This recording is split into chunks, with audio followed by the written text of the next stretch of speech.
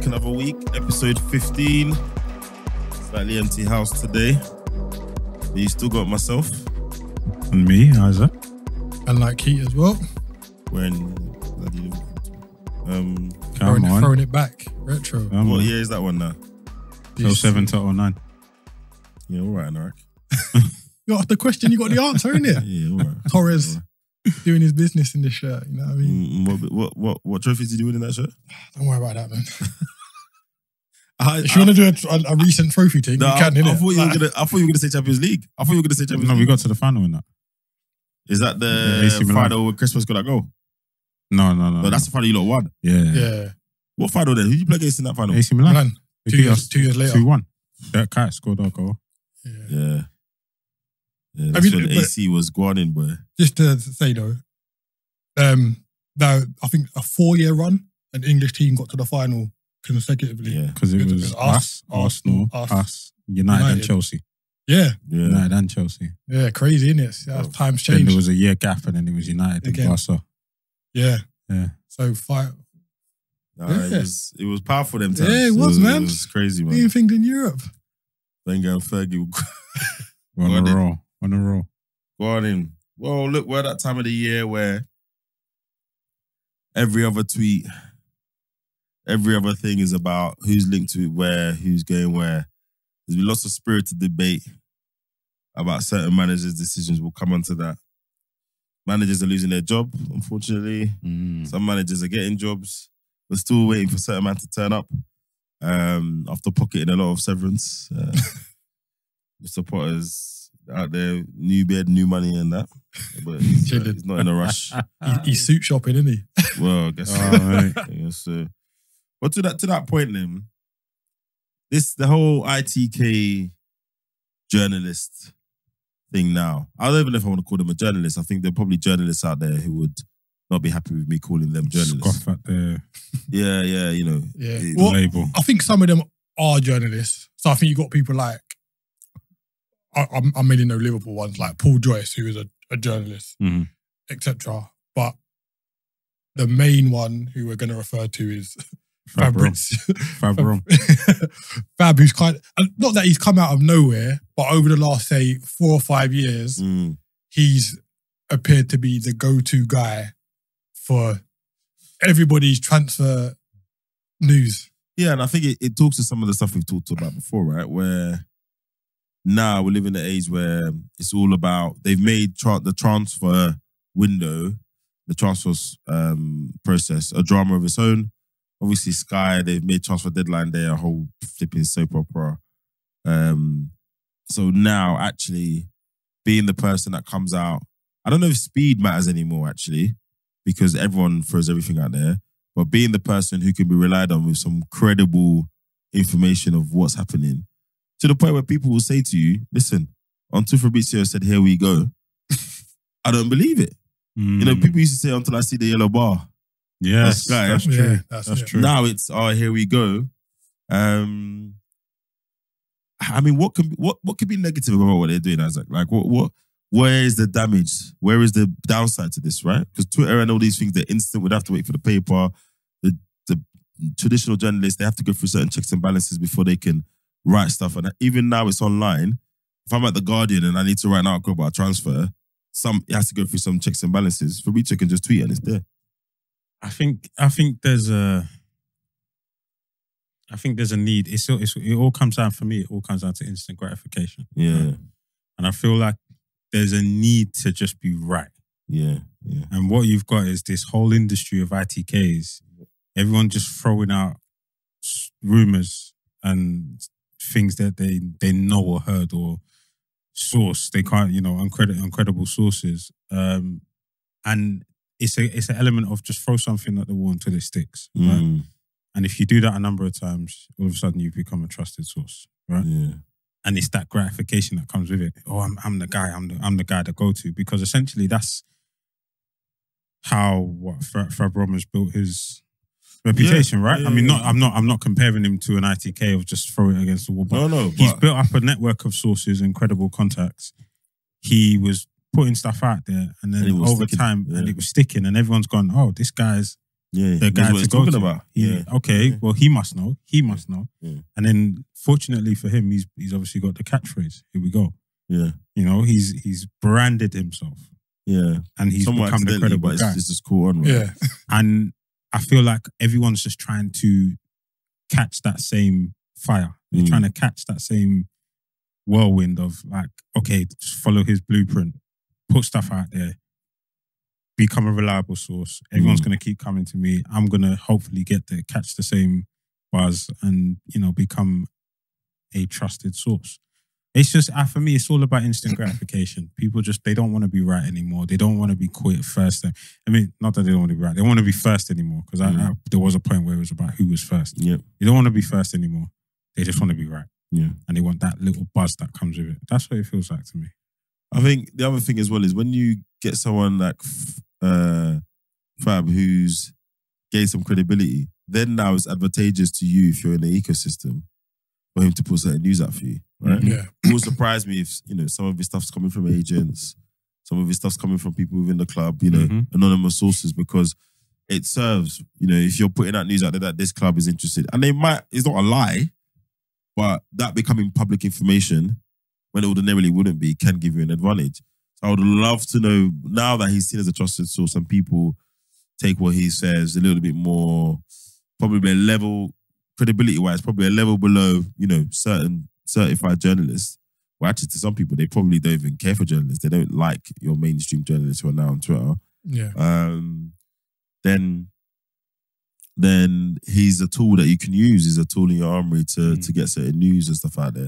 It's interesting. I saw a video the other day where somehow he's bucked up on someone on the phone who was basically saying he doesn't know what he's talking about. Yeah, I saw He that. just throws stuff around, blah, blah, blah. And I think Fab's DM'd him and said, no, listen, this is my job. Like, I work 20 hours a day. This is not some joke thing. I'm on the phone all the time. Like, this is my livelihood. This is what I do. And like, he DM'd the guy to call him. I think the guy thought it was bad. Fab is laid. Yeah, they had a phone conversation. And Fab was like, you've been saying X, Y, Z. And the guy was like, well, no. I'm just trying to the say backtracking, X. Yeah, like, the moonwalking was swift. crazy. And it's like, he put out, so he recorded the call. So Fab didn't put it out. He recorded the call as if to say, oh yeah, I've kind of drawn out Fab.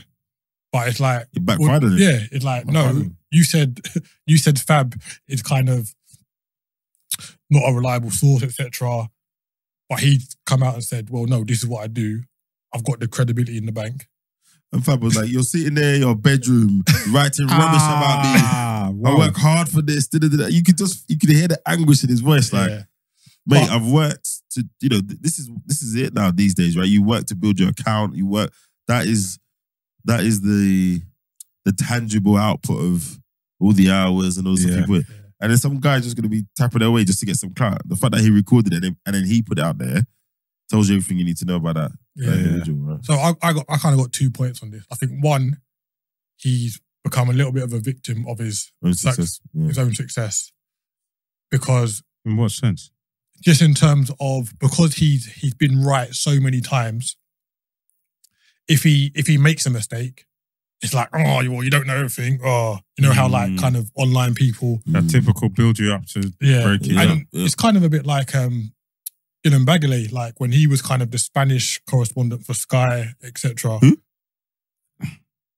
Have I got the name wrong? One more time. Gillen Bagley? Have I got it wrong? What? You know who I'm talking about anyway.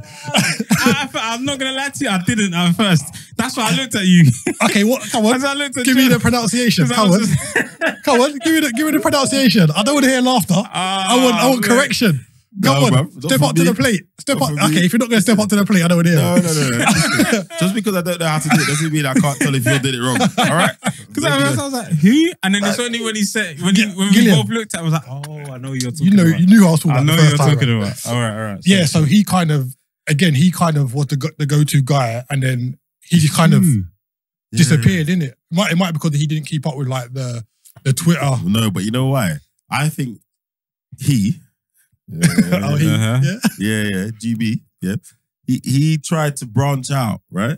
So instead of being just transfer ITK, he wanted to become like this Spanish football expert. You know, he knows the inner workings of the clubs. He knows he knows the people, all of that kind of stuff.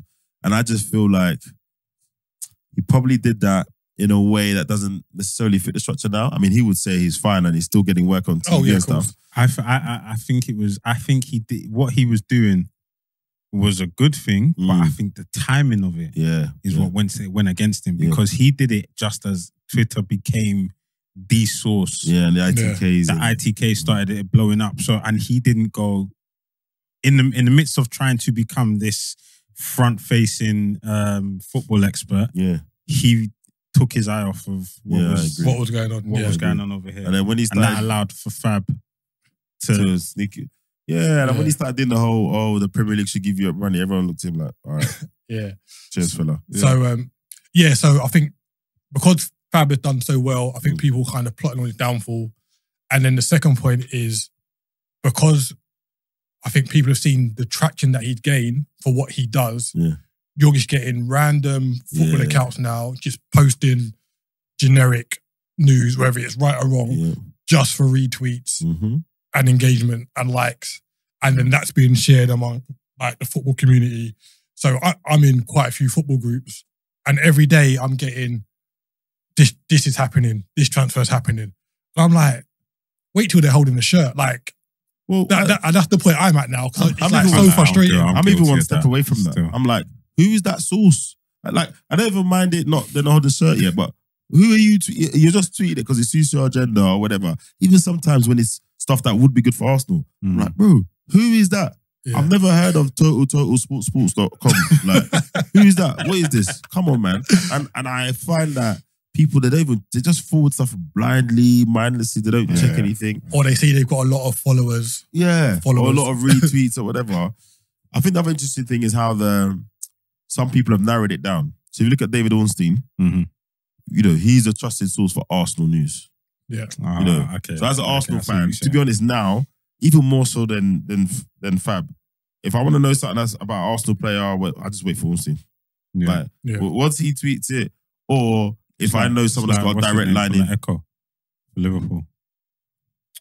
Yeah, Joyce. That's it. Yeah, Joyce. Yeah. Unless, like, we know people that know people directly, fine. Take that. But if it's just out in the ether, bro, just wait for Ornstein. But again, it's got to that point where you got someone you go through for Liverpool news. There's probably someone that Man United fans would go to, etc. So I think that's the other dimension where it's gone, where you can kind of build that. And with the growth of things like The Athletic, what Ornstein has done very well is, yes, you'll get the ITK stuff from me on Twitter, but you'll get my proper journalistic output analysis, on The Athletic and on the podcast, etc. So I think he's got a good balance. This isn't a plug, by the way, but if you want to sponsor us, Athletic. Come tune it. Quick acquisition in that.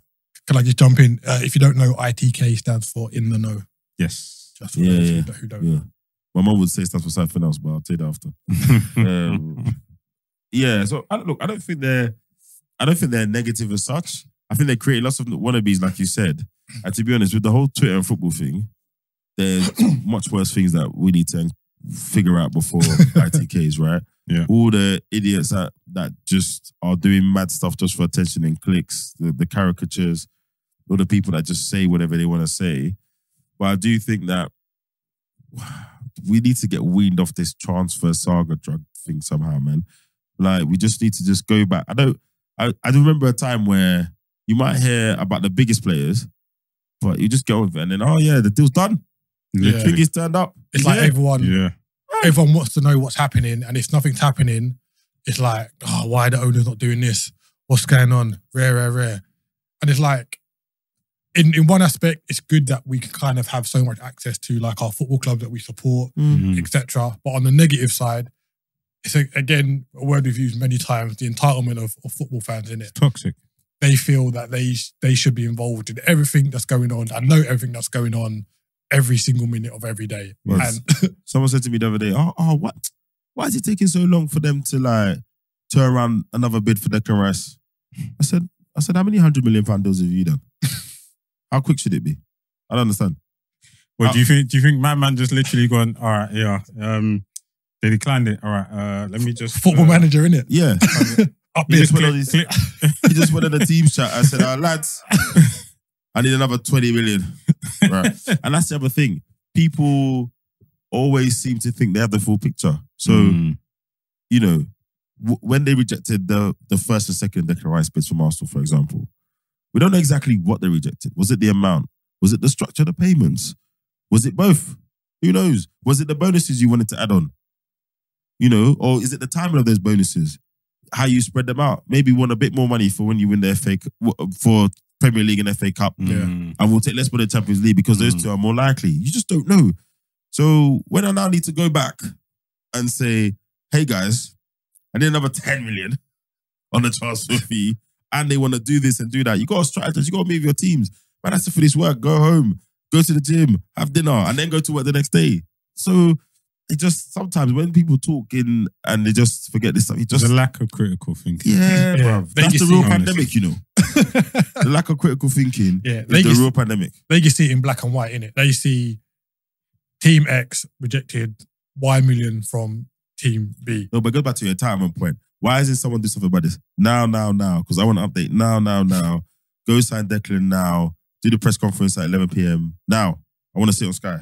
Now. Yeah. You know. But the thing is, like, you sign Declan, then the next day, they're like, who's next? Like, it's never ending, innit? It's like... Bro, forget the players that are already there as well. Forget them. We just keep adding players. Adding players. Because I'm seeing it from like a Liverpool standpoint. It's like, they haven't done anything. I was like, mate, we signed McAllister like 2 weeks ago. Like, things are in the works, innit? Like... And again, context. You've done another Liverpool type deal where a player that everyone thought was going to cost you 80 million, whatever, blah, blah, blah.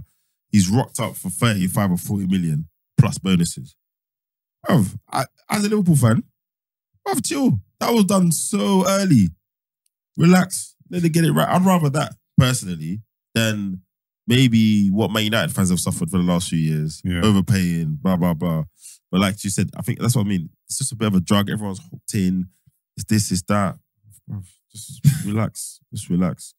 So, I mean, but then moving onto the transfer piece, another segment of it. What we've seen what City did last season, right? Mm-hmm. They continue to spend the money well, in my opinion. They just wrapped up another deal, haven't they? Well, so Guardiola. Oh, is that done?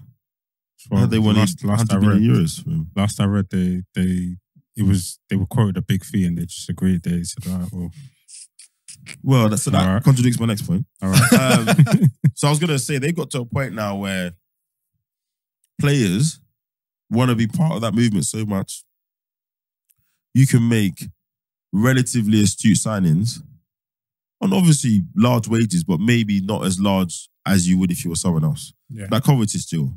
30 million or something for him.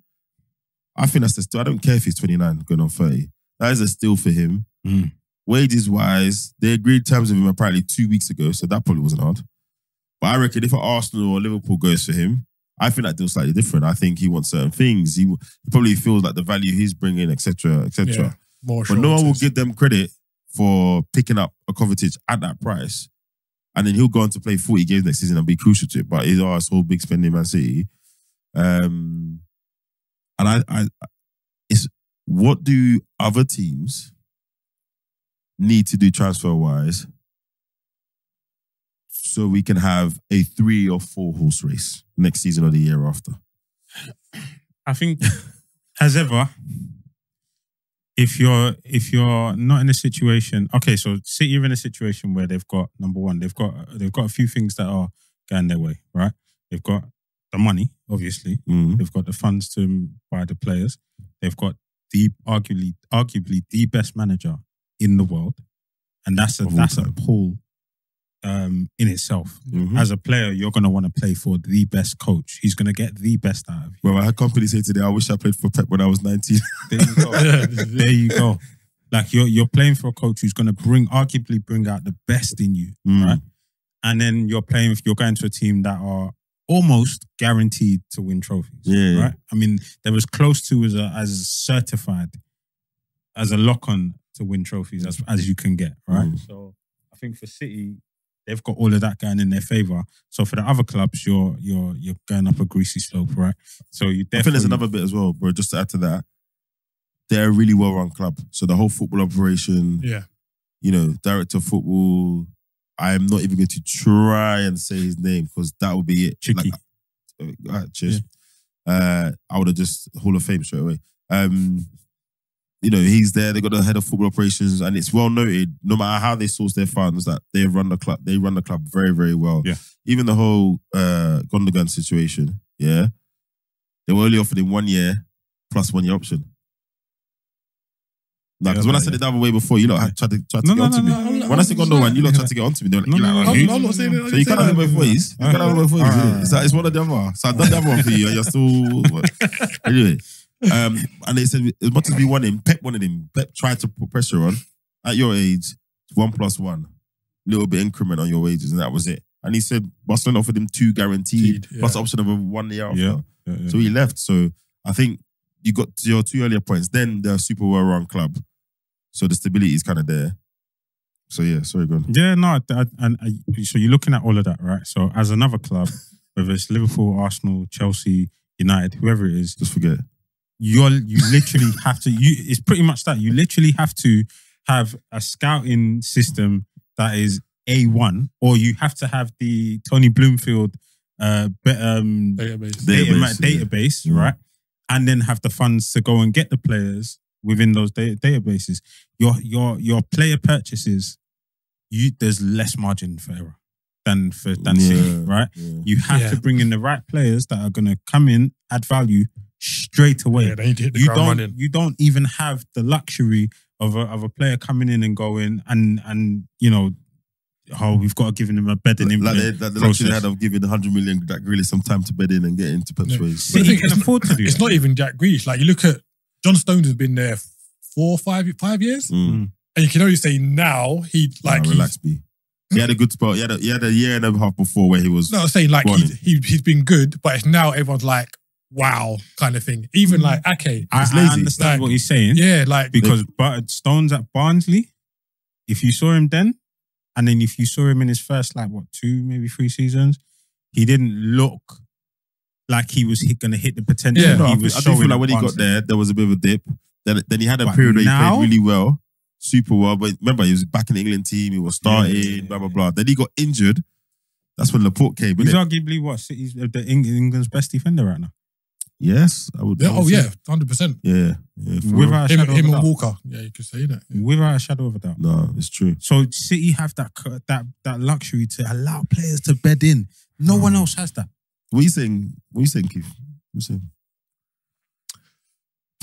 So Isaac's just painted a bleak picture for us. I know, but I just think it is what it is. Yeah, no, it's true. It's true. I think for anyone that wants to challenge City, one, whoever you sign, you've got to have a generous injury kind of run with your team in it. Yeah. So like, I know you can say I'll bring it back to Liverpool, but when we won the league and the couple years that we challenged City, we barely had any injuries. Like we could pretty much put out a consistent team.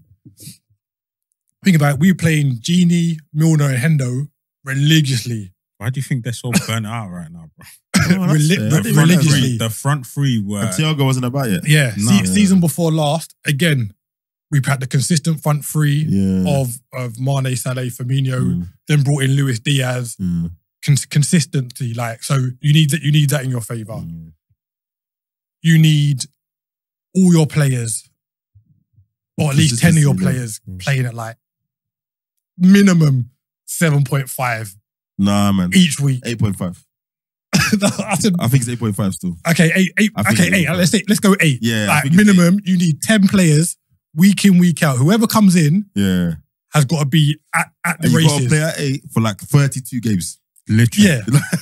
Like, Literally. And then if it's not the same 32 games, then hopefully the spread covers the 38, right? yeah. Yeah. Like you got to have that. Yeah. Mad.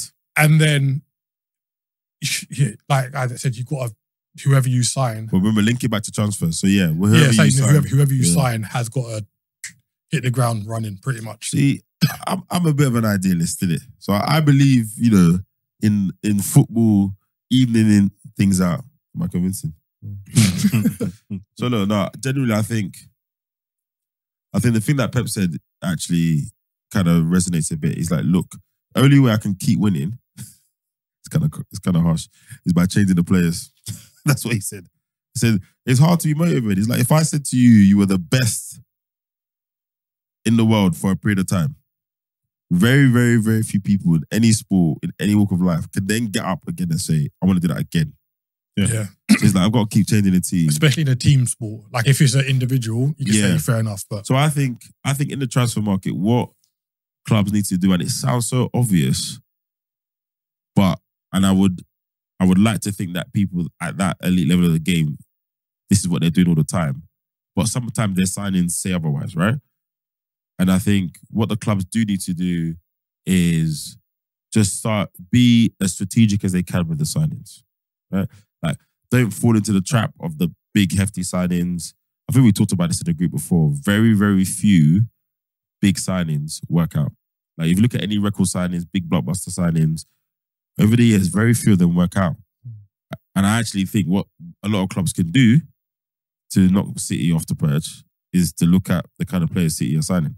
Because apart from Grealish, how many other players did they sign? And they're going to do it now with my man. But how many, if we look at their whole list, how many of them did they sign and they were blockbuster record signings? They're not many. Yeah. Whereas everyone else has been breaking records on a regular basis. Man United. Yeah, what City have been good at is staying in that 50-60 bracket. Yeah. Without kind of exposing themselves to kind of being like, oh, they've broken a record every year, etc.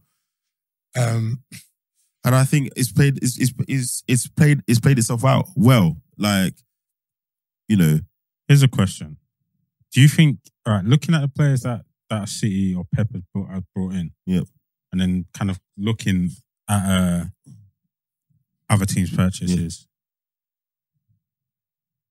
in order to stay within that range, you kind of have to look at players, certain types of players that fit your system, right? True. I'm not in the market to buy who's hot at the moment, or I'm not in the market to buy the best. I'm in the market to buy what works. Yeah. Right? Yep. So you're going after players, bar Jack Grealish or Harry Kane, who they were linked to, and you're going after players who are not quite sought after. And Haaland, to a certain extent, like, the buyout clause saved them. They would have paid the 100 million. They would otherwise. There's no buyout clause. You're in the you're damn near touching breaking 200 million. numbers. Exactly. So, bar those types of players, he's bringing in players that are hardly sought after, or if they are, there's not that much. There's a few question marks. But Pep's obviously seen something in them to bring them in, cut price deal, or it cut price-ish deal, and they work and they fit in the system, right? Yeah.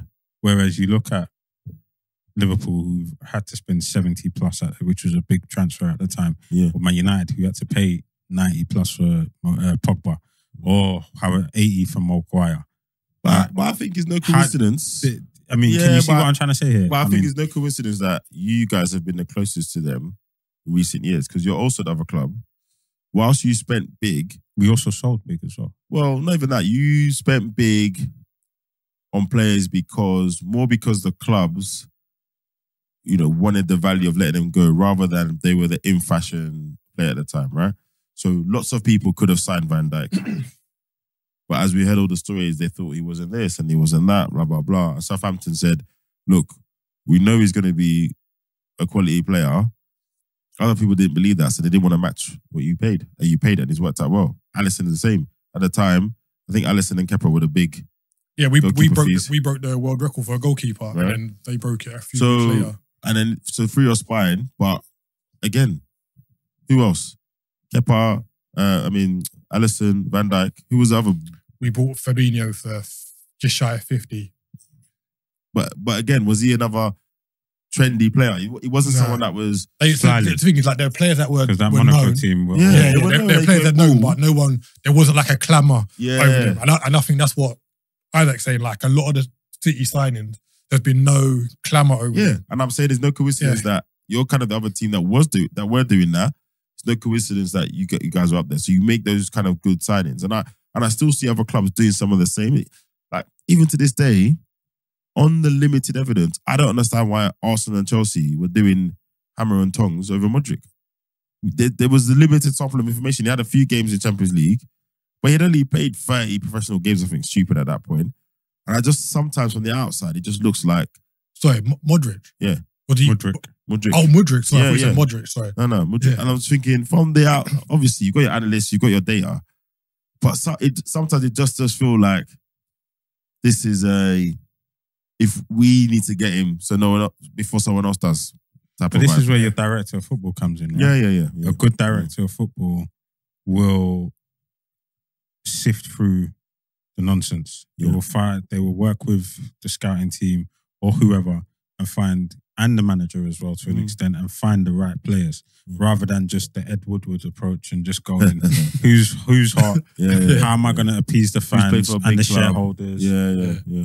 Who's going to sell shirts? Exactly. But that approach can go wrong. I mean, you could argue Wenger did that for the second half, but I would say that went wrong for the second half of Tinder because I think he changed the profile of the players when everyone else was going the other way. Went from big, strong players, Vieira's, Ori's, Petit, all of that, to small technical players. And Mourinho was standing up with teams of 6'4" players bullies every week, bullies with techers. And it's the same with City. Again, no one really talks about it, but overall, they're a pretty large team than they are a smaller team. You've got what, 2 or 3 small men, and then everyone else is your 5'11s, your 6s. That's not an accident, right? So I do think that the clubs have to be more strategic with their signings. And again, it's stating the obvious, but they got to go out there but you got to have the coach that can do that. So if you're Man City and you're right at the top, you could think, well, actually, we're just going to go and cherry pick the best. But to your point, when you got a coach like Pep and a coaching staff in the system, when you pick someone from Benfica, Benfica to 5 times champions of England and Champions League finalists, it's a big jump. It's not massive. Most players have to make 1 or 2 steps. When you pluck people from there or from another kind of European League team, you've got to have faith that that's going to come true. And I think other big clubs, they have this attitude of, nah, you know what? You go to that League One team first, or you go to that next, and then we'll see if you're ready for Arsenal or for Chelsea. And I think they need to stop doing that. If someone's got the talent, go and pick them up. We need to skip that step. We're not that team anymore. And we need to see the value in those players, because we're not going to be a club. We're going to sign Declan Rice for 100 million, hopefully. I don't think you're going to see too many of those signings, bro. I think for the next couple of years, the signings we make, 1, we'll have to sell to buy, and 2, obviously inflation, but I think we stick around the Havertz sort of range. We're going to be buying 60, 70 million. But the thing, Rice is only that price because he's English, isn't it?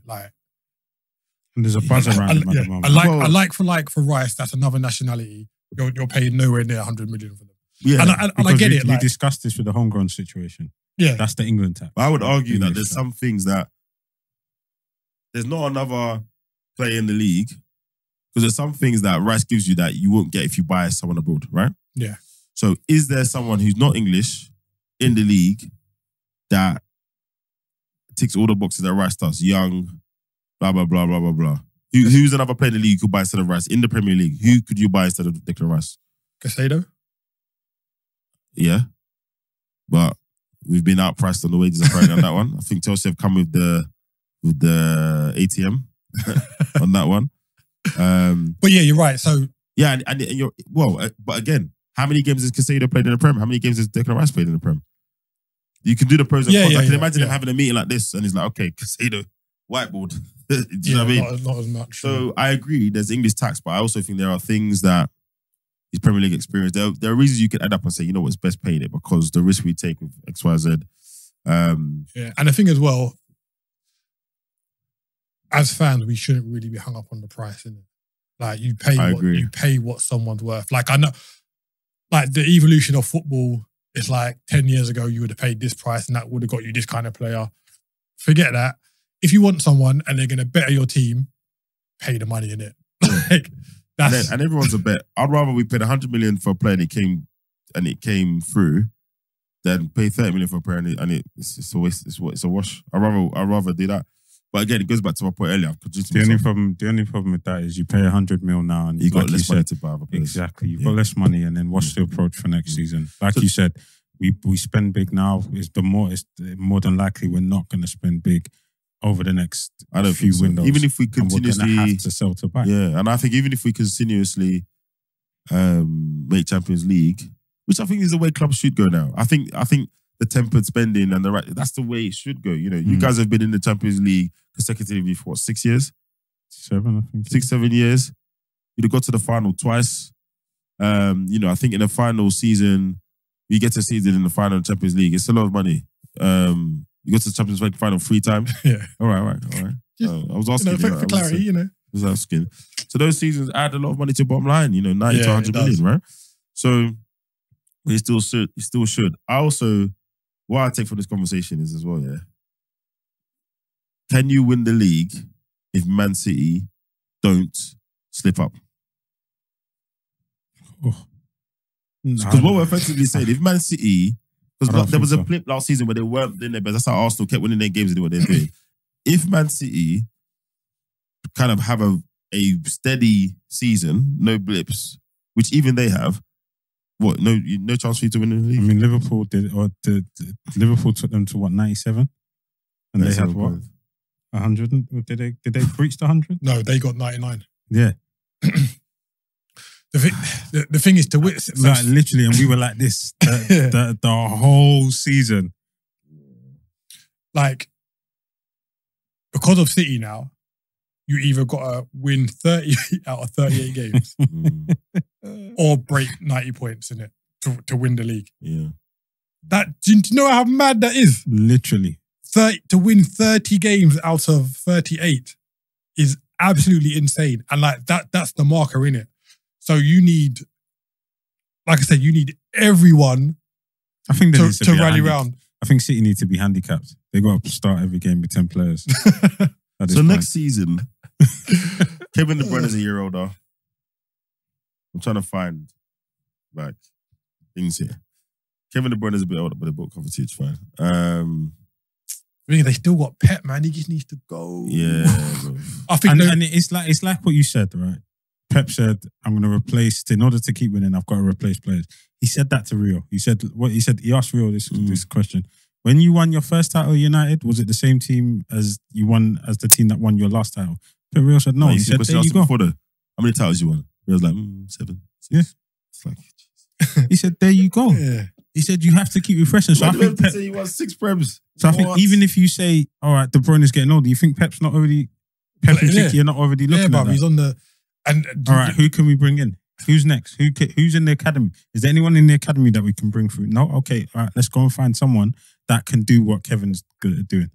And the thing that's slightly annoying to me is that Pep don't look like he's slowing down. He enjoys being here. Yeah. Like, towards the end of Barcelona, when Jose came, you could see he looked a bit wary. You could tell he didn't really like his time at Bayern Munich because it was a bit too easy. Granted, he didn't win the Champions League.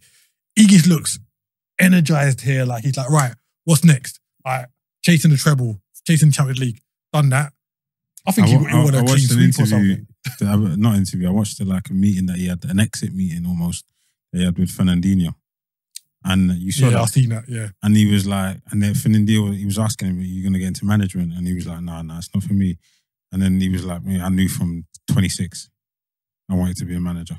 Wow. And you can see the love he has for coaching and managing. And this guy's, as to Keith's point, this guy's here for a while. How's it different to Fergie's reign? I mean, Fergie won what, 13? 13 Prems. Yeah, there were some breaks in it. He won 13 Prems. I hear people lamenting now, oh, it's boring. See, I'm like, hold on. We went through a period where every week we knew Man United weren't losing. You could turn on the TV in the 88th minute. Dominance. And they were 1-0 down, and you would still be like, they even had the referees in their pocket. But I think the scary thing is, so with Fergie, it was like 2, nothing for a couple years, 3, nothing for a year, 2. So over like 25 years or whatever of management, it was 13 trophies in it. 13 Prems, league titles. I think with Pep, if he stayed for another 7 years, he could win 7 Prems. And I think that's where the difference is. I don't think he wins the next 2 or 3 Prems in a row. I don't think so. He might not. Who do you think that another team steps up and just does better, or do you think they just? I think a combination of the two. I think a combination of the two. I think I'm gonna get cooked for this. I talked to you about this before. This Chelsea thing, man. I'm telling you, If they get the ingredients, it's one of those teams where not next season, the season after. Okay. Season after. It's one of those things where if they get the ingredients right, it's really going to be amazing, or it's going to be really bad. There's no middle. Yeah, I agree. But young team, if Poch can basically do the Tottenham thing, but with better players, bruv, better resources as well. Man, I think in a couple of years, we're gonna have these young guys running around the league like Bayern Munich on steroids, bro. I think next season will be the marker of how dominant City can or will be. Yeah. So Arsenal have got their blueprint of what they can do. Liverpool have shown they can do it. Newcastle, will they kick on? No, they will not. Debatable, you know. No. And then you're always gonna have Man United in the mix. And I'm not dismissing them saying they're gonna fall off, but we're talking about challenges for the title here. So and then, no Newcastle. Who, Newcastle? Yeah, no happening. Do you still think at least they're gonna be in the top 4? Or top 6? Let's say top 6. Top 6, 100%. Yeah. I think they will challenge for the top 4, but I wouldn't put any money in them making it again. Yeah, Champions League might derail them. Yeah. And Eddie Howe, first time managing Europe, innit? So how does he navigate that for the first time? Like, there's a lot of factors in it. Like, we're not saying they're going to drop off, but there's factors for first time for the players, for the manager, etc. It might be tricky because like we mentioned like Leicester, how they done. They got to the quarterfinal, but they had a manager who managed in the Champions League before, so it wasn't it was new to the club, but not to the manager. But I don't think they invested well.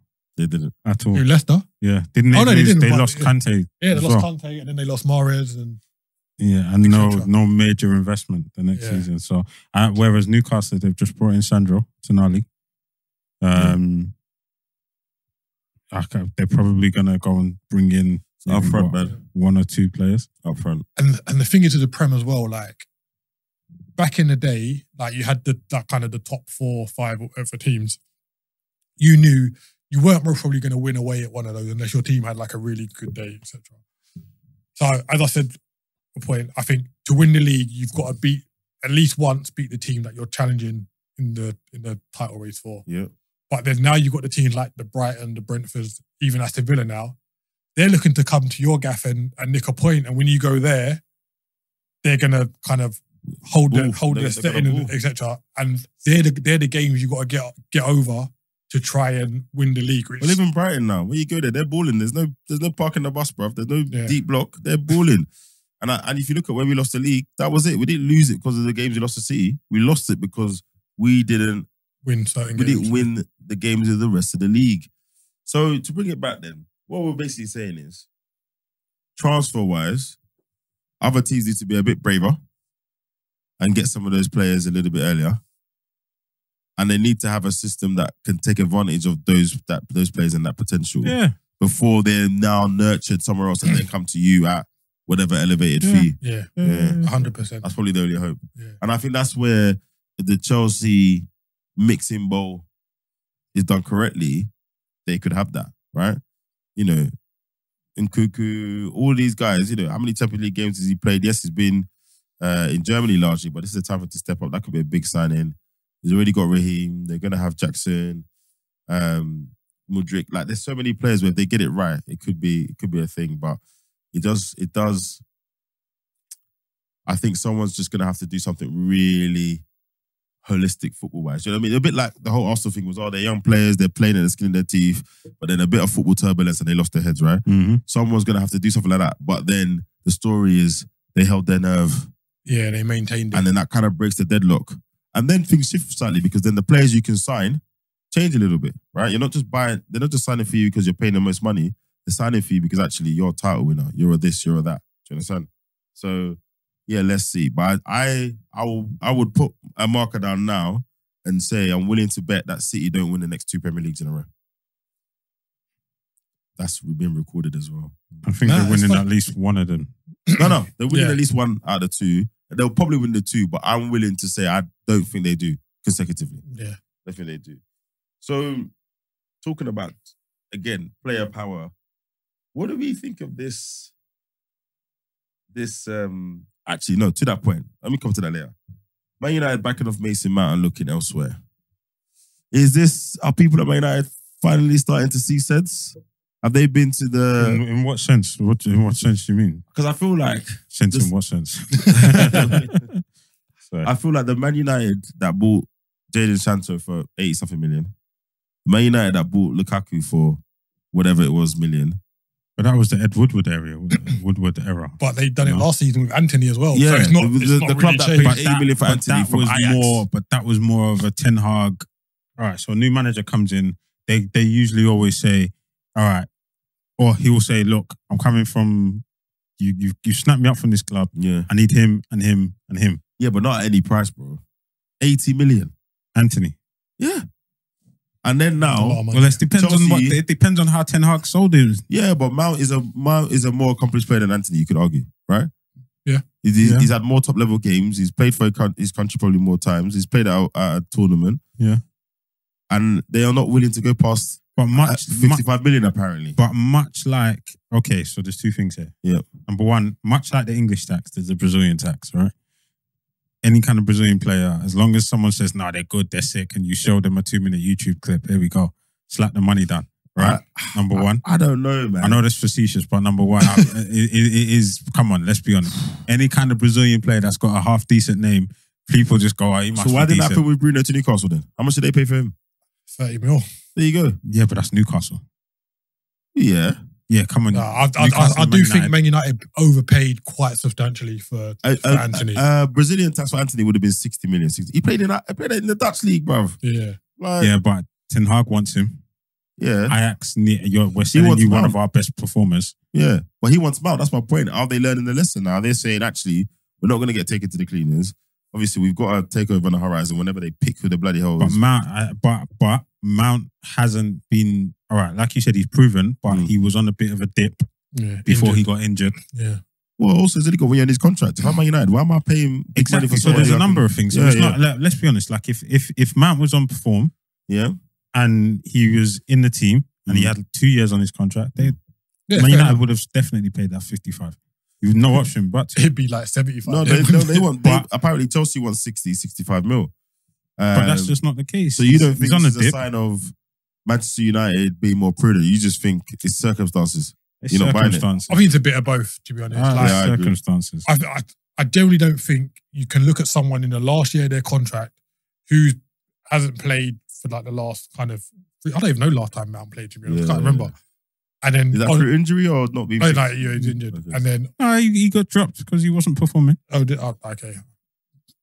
Who did it, Chelsea? I think he did. You sure Lampard wouldn't drop Mason? No, I don't think he. I think he came out of the World Cup and he didn't have the best of games, and there was those clips going around of him just constantly giving the ball away. And then his form just was doing that, and then he just got injured, and then.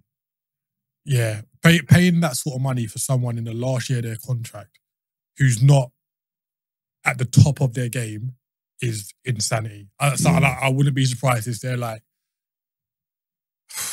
all right, we could do 40 just because it's Mason Mount, he's English, etc. But anything higher than that, I can't even think someone who's been in the last year of their contract who has gone for a substantial amount of money. So they're not Chelsea shooting themselves in the foot? Potentially, but then he might sign a contract, isn't it? But he's made it clear he wants to leave. Well, he wants to leave because he didn't get the contract he wanted from Chelsea. But if you look at what Chelsea have made it clear they're not giving him that. They've got ready-made replacements for him. Exactly. Even if they're not really shooting themselves. They don't need it. Like you can kind of chill in the sense of that's money walking out of the door. Not really, because they didn't pay for him, did they? So no, but it's potential, it's opportunity. I know, I see that, but like you can see the opportunity cost as well. I'm not paying him that 300 grand a week. So if he wants to go somewhere else, I'm saving that money. I didn't pay for him. It kind of is what it is. You're right though. For the sake of 5 million, do you just let him go and get that money in? Yeah, but you never know. Like he might play under Poch, and remember we're talking about the old regime, innit? We don't know what Poch is going to do. Poch might play and do quite well. Get a new contract. And just because we never bought him doesn't mean we haven't spent on him. Wages, training, all of that, development. It's still. I know it's a sunk cost. I know it's gone. Yeah, because generally when you hear clubs talk about that, they talk about fees when it's a player from the youth team, Yeah, they don't talk they kind about of it think it because as net because you pay everyone. whatever. Right? Yeah, whatever. Yeah. But I mean, it's still an opportunity to recoup money. Yeah, I think for the sake of 5 million, it sounds like they didn't really want to get rid of him, and if they were going to, they wanted the right money for him.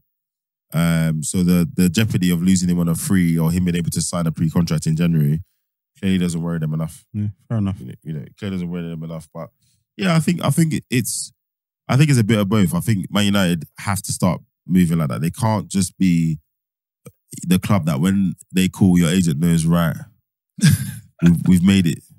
Like you can't carry on being like that. And then none of your big transfers have shown value. None of them. Anthony, Sancho, Lukaku. Apparently they're Maguire. looking to listen to offers for Sancho. Yeah, but who's gonna buy him now? Especially on those wages.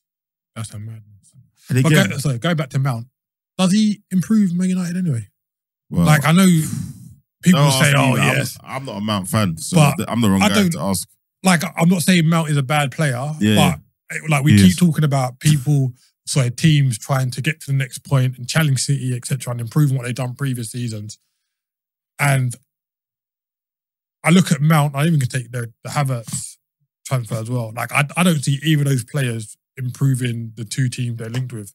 That's just my I think if opinion. the stuff people say about Havertz on paper comes to fruition, he does improve us. The What's Mount thing, that? So, couple of things. One, his physical profile, right? We have no one of his physical profile in that front three. Yeah, Right? he's quite strong on the ball. Yeah, he's strong on the ball. That's He's an tall. improvement. That's an improvement. Apparently his movement, again, when you read all the coach analysis, I don't see when he plays. I'm not going to act like I've seen it. Yeah. But apparently his movement is, coaches love it. It's fantastic. His work off the ball is great. And If you get a chance, go and watch the goal he scored in the Champions League final. Yeah, I've heard about this. It was Mount's pass to Havertz, but just watch it. Yeah. If you get enough. So there's a few things where Arteta looks like, right, here's another player, to your point, that can execute how I want to play up there. Yeah. A lot of people are speculating that he's going to do that left 8 position that Xhaka did because he can. He's got the technical ability to.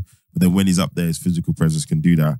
And knowing Arteta, bruv, he's going to try and do some free-flowing, front-free, like football manager-y type thing in there. I don't know, bruv. And also, I don't think Jesus comes out of the team, right? So now he's thinking, I'm going to have Jesus with that work rate, Havertz with that work rate. And maybe now Jesus will not come back as much. He will stay in that zone. He says, hopefully, but I don't know. So I think if you think about the lack of depth in our squad, anyone that comes in and is in and around that level, he's young as well, 24, is a full international. If he can get to 1 or 2 levels higher than we've seen at Chelsea and close to that potential people think he's got, he improves us. Like, there's so many things he will do mobility-wise that Xhaka wasn't giving us. We were not cheating, but he did well, but he wasn't going to be able to continue doing that, right? So I do think he improves us. Does he take us to the next level? Collectively, he moves us forward, but it's not like signing, I don't know. It's not like going and signing, I was gonna say Mbappe, but that's too far. But you know what I mean? Yeah. It's not going and signing someone Like a who's done noticeable, everything. Yeah, exactly. It's not like going and signing Nkunku. It's not that, right? Even though he's not proven in our league. He's done it in Champions League. He's a certified bad boy. Got something about him. Yeah. Mount, I don't know. Everyone keeps telling me off the ball, without the ball, tactically, he's fantastic, blah, blah, blah. I think even Roy Keane said, he's like, I don't see Mason Mount improving Man United ridiculously. But then again, with these new managers, these Artetas, these Ten Hags, they have specific systems. They have specific behaviours they want from people, specific phases. And clearly, Mount must fit that. But I have never understood the Mason Mount hype. I'm not saying he's a bad player. He's a good player. But the way they talked about this guy, like, if you look at the the crop of English players coming through and stuff, he wouldn't even be in my top 10. Yeah, I don't think. I agree. And I fully agree. And then back to the other end of the spectrum. This Mbappe soap drama that's going on over there. I read an article about how the part his mum plays in his like off the field football dealings, and apparently she's on job. She's on job. Mm-hmm. She's on job with them and on job with him. It's even to the point where they were saying, if you praise him too much, they'd be like, relax, he didn't kill cancer or anything. He's just a football player, okay? Just relax. But she was literally playing PSG and Real off each other. That they said she was doing it for months to the point where Real were weeks where they thought they had it in the bag. Oh, wow. So they were like, they are seasoned football agents that can't do this. And she's done this. But ultimately, the decisions are his. She swears, she says, she always repeats it. They're always his. What do you think is going on here? Or is this going to happen when you're the next alien in line? I ultimately think it's a power play, right? You think he wants to stay at PSG? No. But if they're going to offer him something alien, he's already got alien. He's on $700 a week or something stupid. There's always room for more. Yeah, the bank account doesn't stop accepting zeros, does it? There's always room for more. Now, ultimately, I think it's this, right? Look, he's turned around and said, I'm not renewing my contract, right? If you want me to leave, give me my money. Yeah. And they turned around and said, well, you're not leaving on a free. You're going to go this summer. But he's like, well, technically I don't have to. I can sit here and just collect a check. But here's the thing. Is he really going to do that? Is he really going to sit and collect a check? And are they really going to just leave him to rot in the reserves? I think no way. It's a power play. Who's got the power here? Who's really going to... When he signed that contract, he's got the power because the 1 year option can only be triggered by him. Yeah. So for when you signed that contract, you gave him all the power anyway, right? And they're in a lose-lose. Like you say, if he stays when they wanted a fee for him, you can't have someone like Kylian Mbappe not playing. Captain of France. Now... Can't not pay him. You're gonna pay me. He has to play. He has to play, right? If I'm Luis Enrique, Luis Enrique is probably mad enough to take that stance with Mbappe. I don't think he cares. I don't think it's Luis Enrique. I think it's the hierarchy. No, and Mbappe. True. I think Enrique's just gonna come in, and if they say yeah, you can play him, you'll play him. Yeah, I think if Mbappe leaves on a free next year, that is the most sensational free transfer in the history of football. Oh yeah, because he'll command. That is a whatever. Joke. We all know where he's going. You know, we're talking about $1 million a week is madness. If he goes in a free transfer, he's getting $1 million a week in a European league. 1,000,000%. Base, and that's base. Like nets, B. Yeah, like nets. Yeah. Then you got the image rights, bonuses. Yeah. We all know where he's going, right? Real Madrid. Yeah. Let's be honest. 52 million euros a year. I think when he went to PSG, I thought he saw PSG as like the next kind of big thing, the project. Yeah. Again, win the Champions League there. He can be the first one to win it there, etc. So if you compare PSG to Man City, really? Yeah, because if you compare PSG to Man City, I think you might have said this already.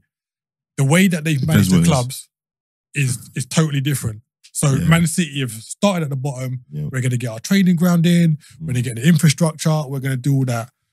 PSG bought PSG and then just tried to splash all this money on the first team. Hasn't worked out. But they tried to do the Florentino Perez model of club ownership. They haven't blooded it. PSG should be a powerhouse.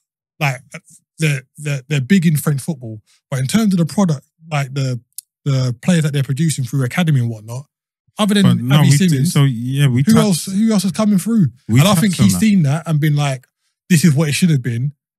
They got to the Champions League semi-final. They didn't even get to the final. They got to a final. They got beat by Bayern, no? Bayern, yeah. Oh yeah, so they got to a final. I think he was expecting more from PSG than what's come out of it. Neymar was there. Wasn't Neymar there when he went there? He was there already, no? He might have been, or they came. Neymar's been there 6 years now, so he must have been there. Yeah, so, went there 2017. So I hear what you're saying, and we touched upon this. I think either in the group or kind of maybe briefly on the pod, right? They have missed out on a wealth of talent. Massive. Within the French academy system. Yeah, right? even that Parisian, exactly. That Parisian net. They have missed out on so many young talents that have either gone to other clubs or gone abroad.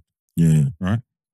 And it's now they're seeing this, like you said, this Galactico superstar model is not working. We had 3 of the best attacking players in the world and still couldn't do it. Yeah. Right?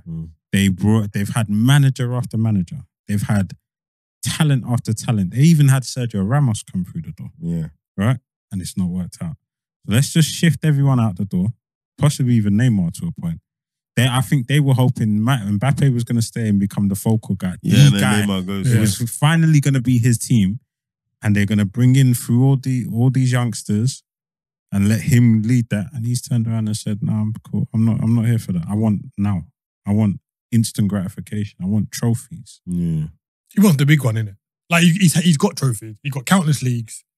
He's got the World Cup, Champions League, man. Like you can.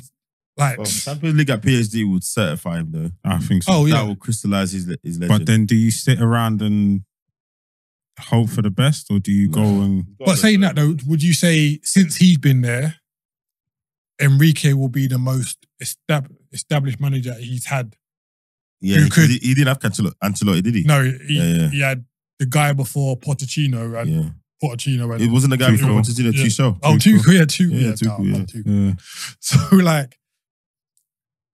They could potentially win the... I think it was Tuchel that got them to the final. Yeah. It was. They could potentially win the Champions League with Enrique. Like, he's an established manager, knows what he's doing. I think if it doesn't work out with Enrique, it won't work out with anyone at PSG in terms of management for Mbappe. Well, it goes back to what we said earlier. A few things have to come together. Manager, the off-the-field operations, the right balance of players. And they've made some non-big signings. But I think he's got to go. I just find it strange that you've come out and said that to then say, "No, I'm staying. I'm just letting you know that I'm not signing a piece of paper in 1 year's time." You have to tell them now. But apparently, when he signed the contract last year, when we had this drama, he had to let them know this summer that he wasn't signing at the end of the season. Not all of us. Yeah, that's true. But yeah, he knows what he's doing. To Isaac's point, he knows what he's doing. He's doing that. I'm telling you, this is why I say it's a power swing, right? It's a power play because he puts it out in the ether. Yeah. In a way, you're letting Real Madrid know. You think they're forgiving him though? He apologized. No, he publicly apologized to Perez. He apologized. Fair. 2 weeks before he announced that he's not signing, he apologized to Perez. That's what I'm saying. It's all. Apologize first. Tell PSG I'm not staying. Yeah. Let them know I'm available. Yeah. Real Madrid are on. Let's see how Real Madrid move. Let's see how they react. That lets me know if that door's still open, right? Because like you said, they were pissed. Yeah. Because they pretty much thought they had it in the bag. So let's say he goes there next summer. Does he go there as their number 9? Well, this is the other issue now because he wants to play off the wing. He does not want to play through the middle. But you don't. But you've got Vinny. You don't move Vinny. I don't care if you're Mbappe. You don't move Vinny. And you've got Rodrigo who's performing. Move Vinny for Mbappe. Nah, I don't think you do. I disagree. Nah, I don't. I wouldn't give myself that problem. But you can't tell me. You can't tell me tomorrow if you're a coach, you're picking Vinny over Mbappe. You're 100%. For Real Madrid, I am 100%. But for what Vinny's done over the last 2-3 years for Real Madrid, you can't. And the last season as well. You'll be inside, your phone will start ringing. You'll be like, "Why are you ringing me?" But it's Florentino. Pack your bags. But this is the thing what we said where granted Mbappe played with Neymar and Messi, but he's still kind of the biggest guy there because the other two are the latter in the stage of their career. Man, when I won the World Cup. You know what I'm saying? To go to Real Madrid, you're not going to be the biggest fish in the Who's bigger than Mbappe at Real Madrid, bro? What are we doing there? Who's bigger than Real Madrid? So you're just discrediting everything that Vinny's done over the just because Mbappe signed. And where does Vinny go? I asked you a question. And where does Vinny go onto the bench? 1 second. Who at Real Madrid is bigger than Mbappe? Right now, Vinny. I'm telling you, he lands there. He lands there. You can't just say, "Oh, because I'm Mbappe, I get all the plaudits straight away." Keith, I'm going to give you one more chance. I will back it up. If Vinny hadn't performed how he had over the last 2 years, I could say, you know what, Mbappe goes there, he's the guy, whatever.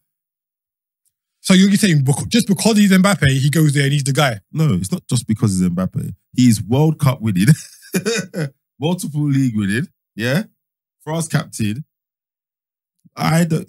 Okay, other than the World Cup, what's Vinny done? But I'm saying to you, the World Cup. It's not the Carabao Cup, bro. Yeah, I know it's not. I know it's not the Carabao Cup. But what I'm saying is like he turns it there. He's like, okay, yeah, I'm Mbappe. I won the World Cup 6 years ago. Yeah.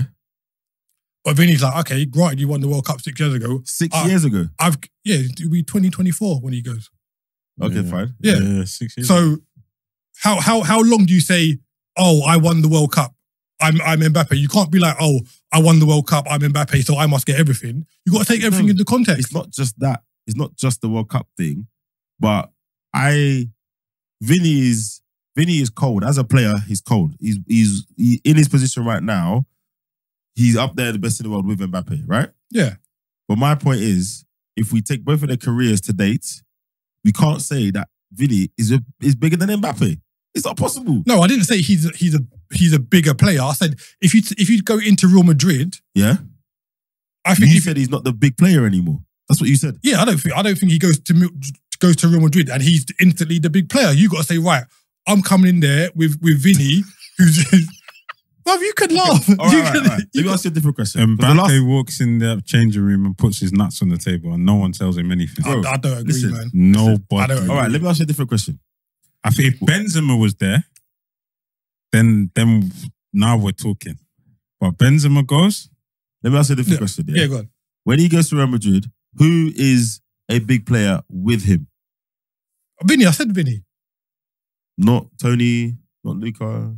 Nah. No, because they'll be They're gone. on their way Like out. Tony just signed Both of them, and Modric as well. 1 year. Oh yeah, 1 year, 5-5. Both of them just signed 1 year. They're on the way out. There's no one else.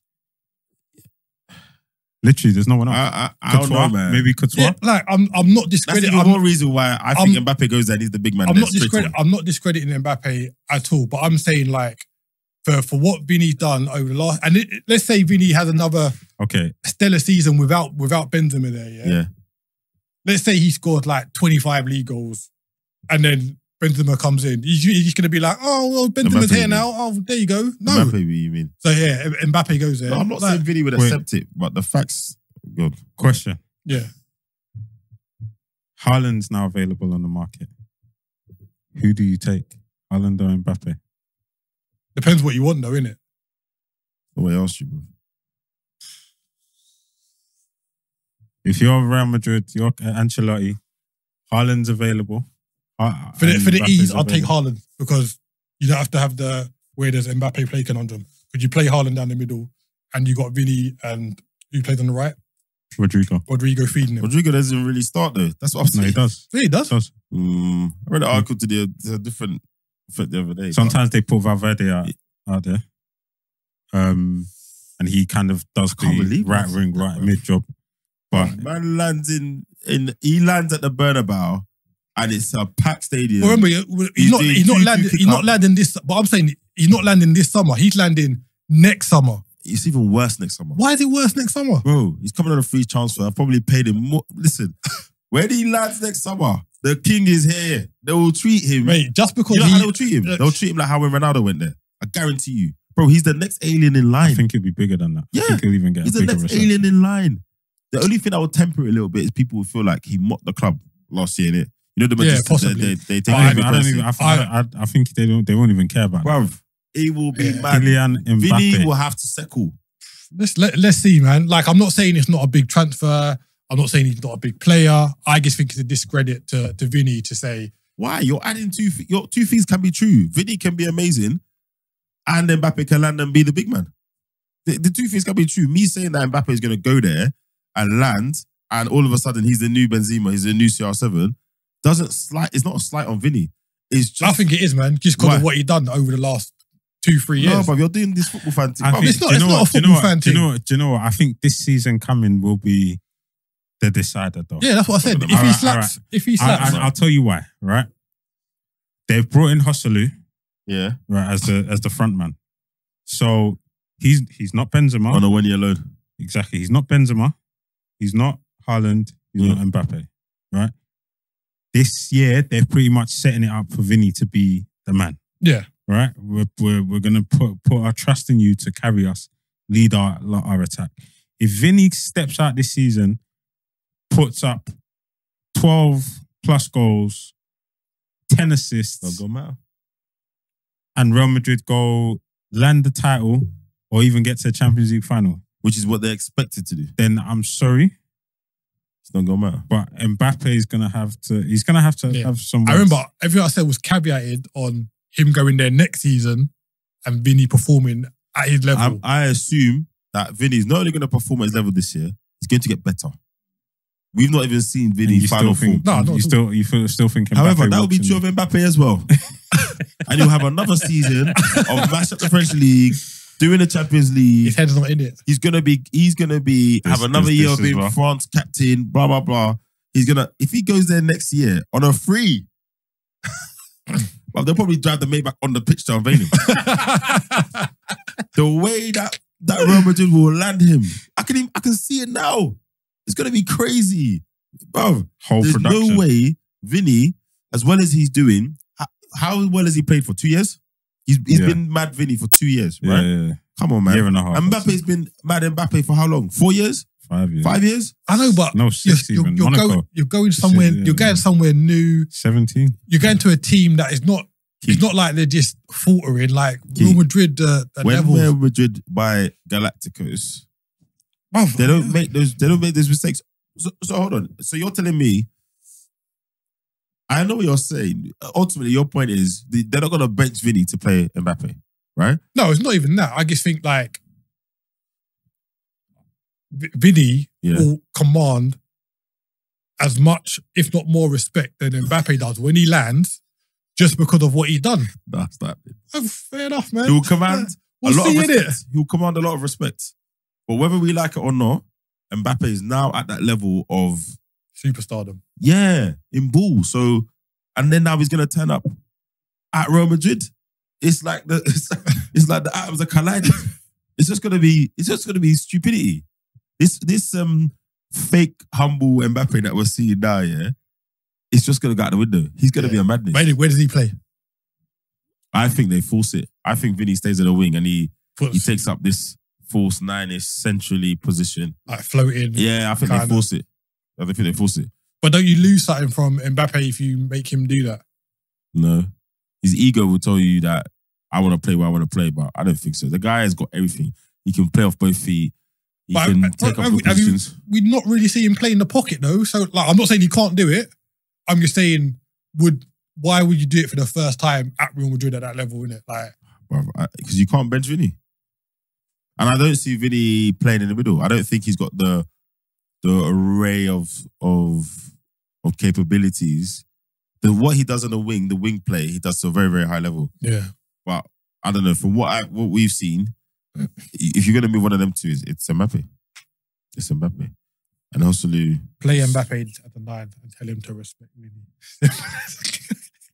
if Mbappe doesn't... I'm with Keith. No, that's what you should do. I'm talking about the reality. Yeah. When I land and I'm taking on my €1 million a week and my parking space is next to Florentino Perez, you're not playing, you're not dislodging. You Like, can't tell me I anything. might agree to it for the better of the team, but we have to. Let's just be honest. When he lands there, he just becomes the new top man there. That's it. Because even the old top boys are gone by them. Cruz is gone. Modric is gone. Brother, he lands. How old will we be at that point? 25? 26 next year? Come on, man. It's a game over. We'll see the birth of it was Cristiano, Messi, Neymar for me, and now it's going to be Cristiano, Messi, Cristiano, Mbappe, Haaland. Like that's what the next two aliens give me them two, slapping out to break records. Yeah. You know what I mean? Even if Haaland went there the same time as Mbappe, bro, he's not chatting to Mbappe. He can't do it. Who? Haaland. Like on a respecting. On the pitch, yeah. fine. But on a respecting, you're still on your way and you're smashing it. But this is killing Mbappe, bro. He's built the Stardust. Like that. It is what it is. But anyway, It's cool. We'll see. Man said he'll go there and not be and not. Spicy still. No, We'll man see, said- innit, like- No, but can you No, I say- hear it. That's spicy still. I hear it. Almost caveated, Man but said like, Mbappe you will know, go there and not be the big man. Nah, that is mad.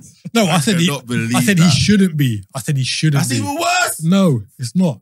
That's even... I know he will be. I'm saying he shouldn't be. Nah, you're doing too much idealism, bruv.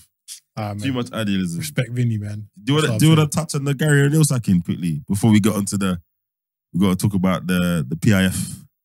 Because I've got a few. I've got a good question about that actually. But yeah, go on. Let's talk about Gary O'Neill and Bournemouth. So, well, I got to give. And I've got to give you your props because this is basically what you've said. It is.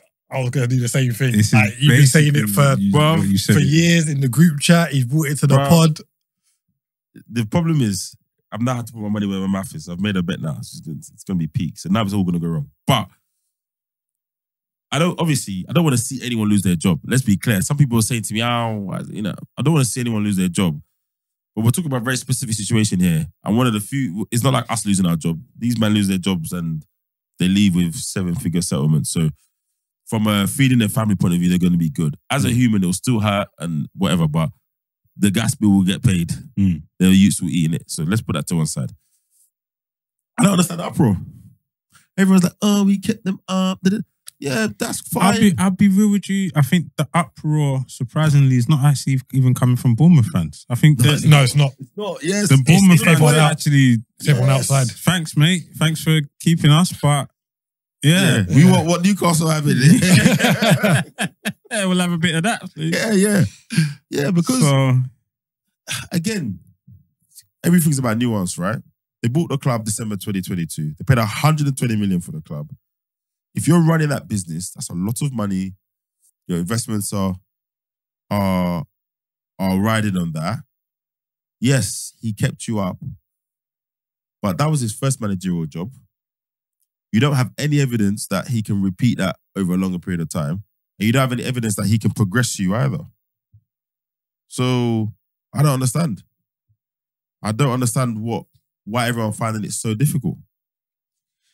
So yes, yeah. go on. So I think people are finding it difficult because, as mentioned on the pod before, people just look at what happens on the pitch, innit? Like, not many people take your stance and look at it as a business model and the whole And the thing. betterment of the club. They've just seen it as he's come in, he's kept them up after a bad start, and he should automatically be given a chance for next season. When, if you look at it, just because he's kept them up doesn't mean it's right for the business model of the club. But even forget Going- business model, going just forward. from a football point of view, we don't want to be one of those clubs that's always bouncing at the bottom. Yeah. We've just spent a lot of money to buy this club. Thanks, you've been fantastic. But I literally have 5 months of your career to judge you on. 5. Yeah, You've not shown me enough for me to say yeah. The sample this size. guy's you're the guy to take us to the next step. You just haven't. You haven't. You've done enough to keep us here. We thank you. And Here's you would a have nice been very severance pay. and you'd have been very well rewarded. You'd have got like a bonus for staying up and all that stuff, which I hope you negotiated when you took the job in whenever you took it, right? Yeah. So thank you for that. But here's what we're going to do. We've identified someone who we feel has the tools to take us to the next step, Yeah. right? So we're going to let you go. We're going to bring him in. We're going to give him a little, we're going to, work with him, bring in the 1 or 2 players or the necessary players and hope for the best, right? Build. Let's not maintain, let's build. So what about what was thrown at me? Well, that's just a risk as well. That's a risk as well. Of course it's a risk, but at the same time, It's less of a risk. Yeah. And apparently they tried to get him earlier in the season, but Yeah. he said he's gonna ride out his contract. There you So go. it's not someone that they've just kind of plucked out the air. Yeah. They thought about who they wanted to replace Parker. They approached him. He said, no, I'm going to stay out the season with Raya.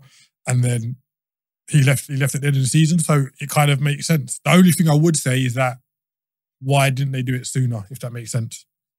Kind of like, if you knew you weren't going to keep him, why kind of like the season finished like a month ago? Oh, Why? well, maybe they're Yeah. negotiating severance, all Yeah, that stuff true. before they could announce it. Like, And I'm not gonna lie, I was thinking his name looked familiar, but he was at Bilbao for all those years. Yeah, and what was kind of thrown at me was, well, all right, then you do that. Yeah. Who you gonna get? Who you gonna bring in? And I'm like, it doesn't matter.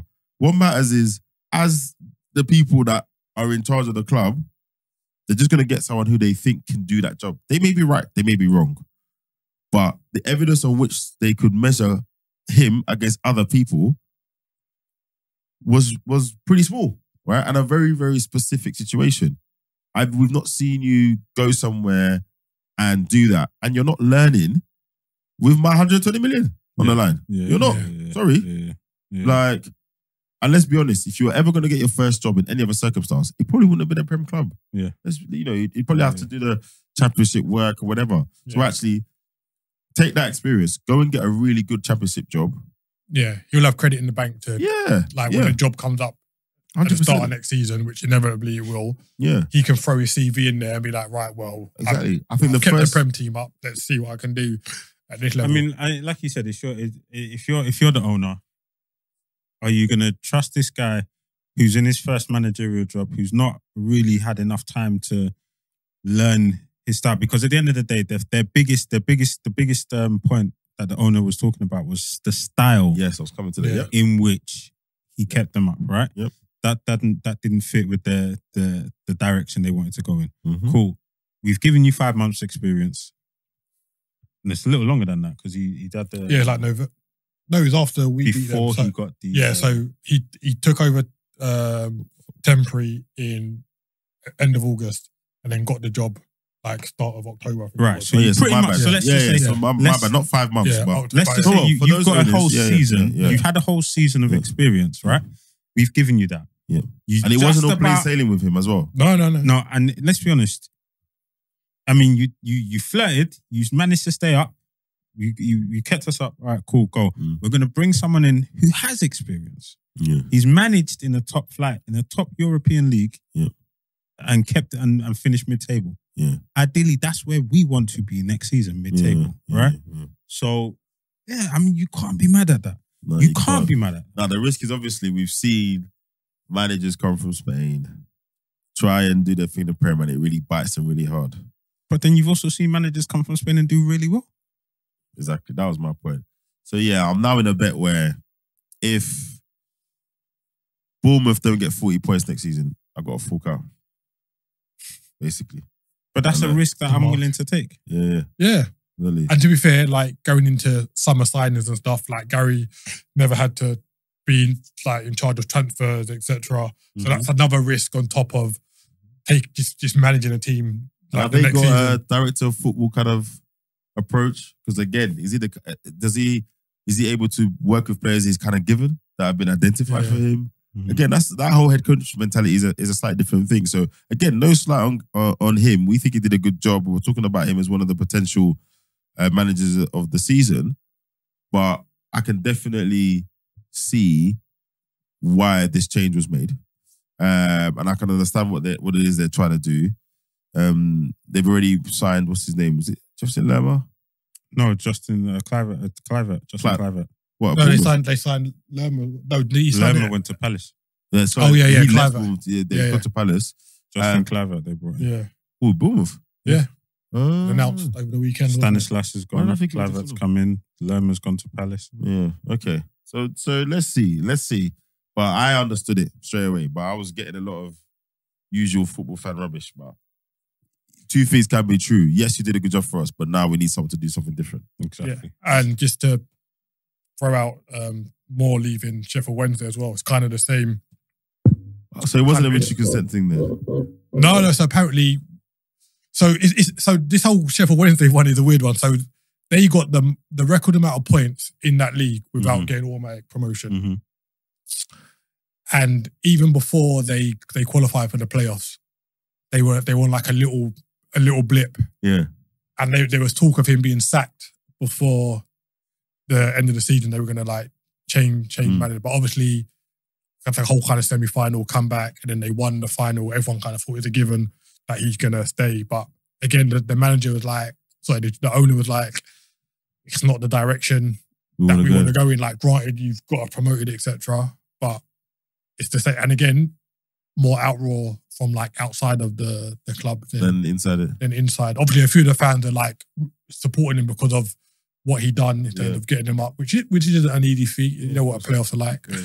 So yeah, it's just similar, innit? Like, and I think more owners might move to that model, innit? Like, you can do well, but it's not it's not the direction. There's a lot on the line now, right? Well, there's more money in the game. There's more reward that ahead. So obviously the money, and there's obviously bigger risk. You drop down, you lose a lot of money. We're paying a lot of players. We're taking bigger gambles and paying players and going after players to try and reach the next level. And I've always said many times, it's easier to change. Well, no, sorry. As a leader, it's harder to change when things are going well. Mm-hmm. But if you look at it objectively, when you've got to a certain stop and things have been going well, that's the bit to change. Well, they don't even know if it's plateaued yet because they didn't give him the chance. But you're better off changing now than at Christmas when you find out actually, it's not going well. This is going downhill. Now, not only has someone got to come in and do all the things a normal new person's got to do, they've got to recover a bad situation they didn't create, right? Mm. Which is what all the clubs do. So sooner or later, clubs are going to look at it and be like, well, why do I need to wait to get to that point to make a change? If I've even got any inkling that we could be going in that direction now, just chop now. I mean, essentially, that's what Brighton did, right? Yeah. Well, they were forced to because Chelsea come knocking. Yeah. They were on the ascendancy. No, but they done that with Houghton. Yeah.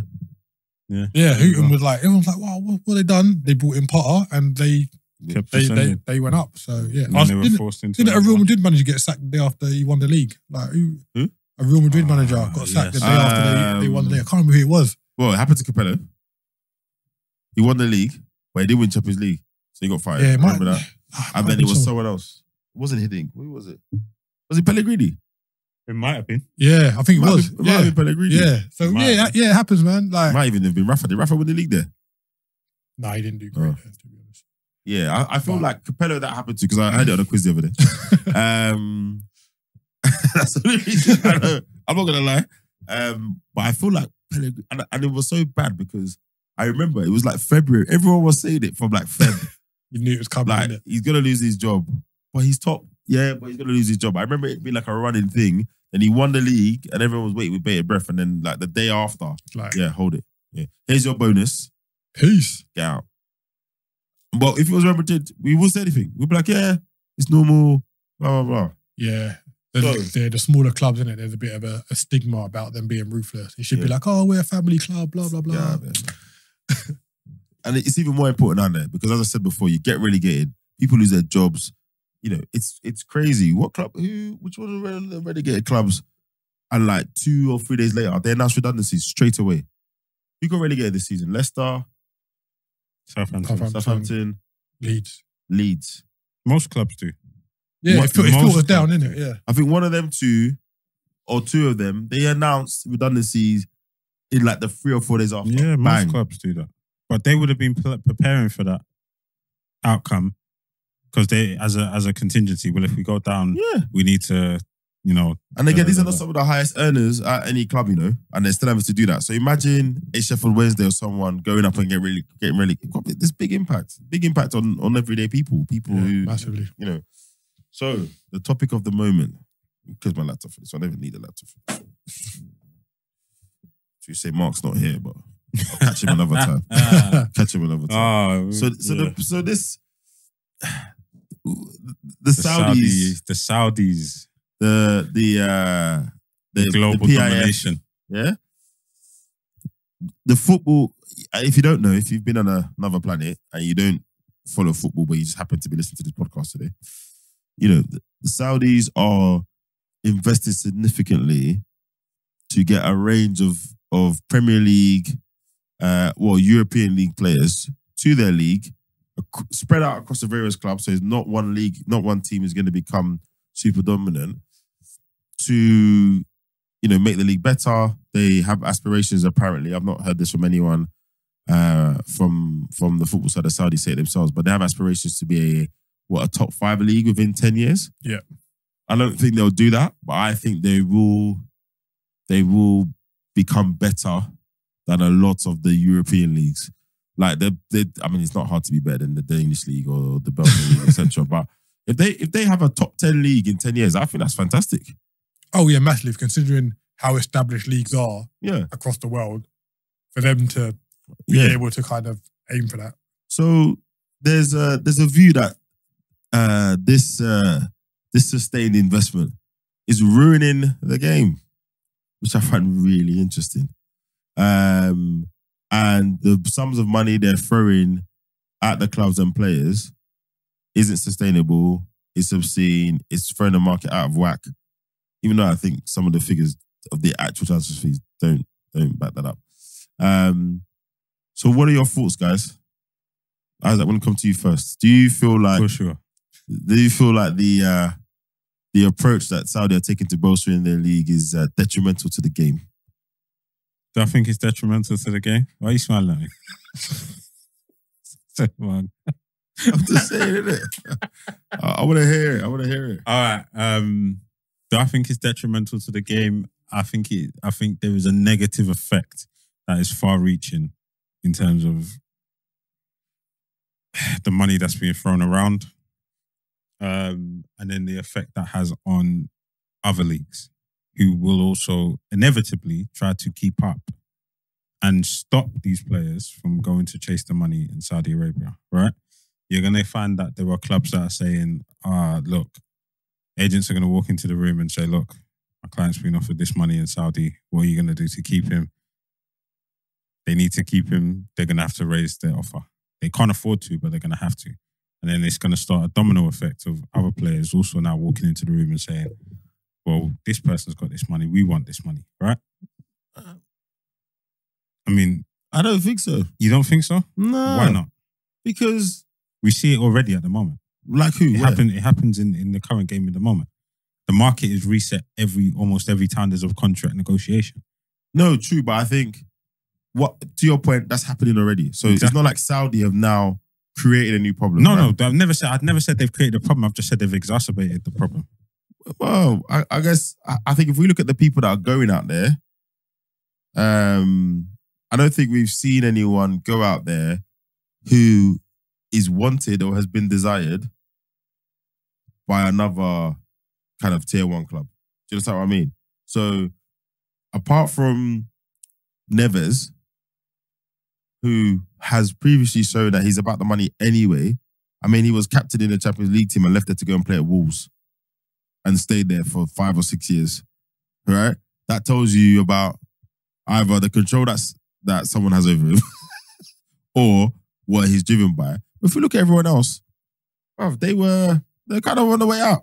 Like, you know, Ziyech, PSG it's came just on a loan. matter of time before it's no longer the fringe players, or the players that are no longer wanted. It's a matter of time before the players that are being targeted are current top tier players. And what's wrong with that? What's wrong with that is then the clubs in Europe are now going to have to match or compete. So? It's not so, but it doesn't. This isn't a new thing though. Like I think it's not a new thing. That's the thing. It happens at the moment. No, I just not on the same scale. It's not a new thing in terms of Saudi approaching players who have played in Europe before. Like it's only become known because it's happening to British and English clubs, and the English media like, oh, we're a bit scared of the unknown kind of thing. Like when Ronaldo went in December, they didn't really care. They were just like, right, he'd left Man United, but he's going over there. He's got a big deal, fair enough. Benzema deal, he's going on a free transfer, so it's always going to kind of be big money anyway. It weren't until like the Neves deal happened, and like Neves is 26, and you could say, right, it's the first time that they've kind of taken an established player from the Premiership to Saudi, but there's known players playing in Saudi already. So why were they not complaining? There's known players. What I'm saying, but why were the media not going? None of our clubs wanted. All of our clubs like, are the top clubs. Okay, but here's the thing. We wanted those players that were going out of there, like Xavi, Iniesta was out there. No, Iniesta was in Japan, sorry. What's his Xavi name? went out there. Who's the Nigerian striker? That was at Man United. There's more than one. No, Igalo. I was getting there, but I said he plays for listen. Man United, man. Shut up. No, but Yeah. yeah. So like he's out there. Listen, like, no, to your point, there have been players that have gone and retired in that league, right? But there was never these big sums being banded around to attract them. No, they before. They were. They're on No, but it out weren't there. like that. It weren't like that. Bro, remember when Jan went out there and he was on 250 grand a week then? That's what I'm saying. Big man. And Asamoah Gyan went out there. Everyone was like, "What the hell is all this about?" Yeah, and he was. Yeah, but he was getting paid like he was $250 a week. Ronaldo money. That was what Ronaldo was on then. They've been doing that from day.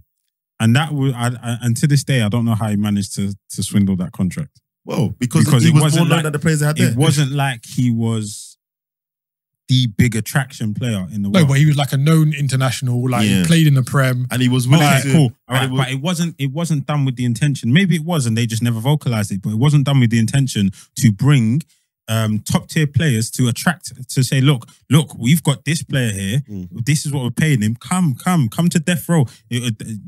Come to the other side. Do you know what I mean? No, but it wasn't. No, but it might have been for lower levels to try and attract foreign nationals to the league. And I hear you, but what I'm trying to say is that it wasn't done how it's done now. They've vocally come out and said within 5 years we want to be one of the top 5, not 10 top years. 10. 10 years. They want to be one of the top 5 leagues in the world, right? But and in order to do that, this is what we're going to do. We're going to start bringing in top tier players. We're going to invest. Right? We're going to start investing in the players. They didn't mention anything about infrastructure. Didn't mention anything about the youth or nothing. They just said, we want to start bringing the best talent to the league and show that we can attract the best players. Yes. So now they've started to, they brought Ronaldo first. And I say first because he was the first player. Yeah, the big one. Yeah. The first big one since they vocalized their intentions. Yeah. Yes, there have been players before that have gone out there. Because Igalo went out there on money as well. Cannavaro was managing out there not long. Xavi was managing out there before he came the Wolves here. manager's there. Before he came here. The Wolves manager's there. Yeah. Players have gone out there and been out there for years. That's very true. I'm not disputing that point. But what I'm saying to you is they've now gone, all right, let's crank it up now. Let's put this on steroids. Start throwing out large sums of money and bring players over. Don't care what happens over in these other leagues. So why should they? Bro, I don't. Did the Premier League care about Europe? I'm just saying. Yeah. The wide-reaching effects of what they're doing will soon start to show when these other teams can't compete. But no one's too liberty to tell me, so what? Did that happen when China were doing it? That didn't happen when China were doing China it? was successful. No, but China was a flash in the pan. No, but China were throwing money. Yeah, no one cared. No. They were throwing money like there was no real, well, I could get this in China. I think the fear factor is not the same. Because with the Chinese, I don't think anyone thought, okay, this is a serious problem. I think with the Saudis, they know their money's long and they go, wow, this could actually really be a problem. I think wider than that, we're dismissing the societal things a little bit because the difference between back then and now is one, the leadership there has changed, as we know. MBS is now in charge. 2, they have made a concerted effort to make Saudi a place where more people from around the world will come and live, right? So it's not just in football they're doing it. They're doing it across all the sports. They're doing it in business as well, which is the point no one is mentioning, right? Yeah. So this is not them, when other countries do this and try to attract people to come and live there, it's called regeneration. Yeah?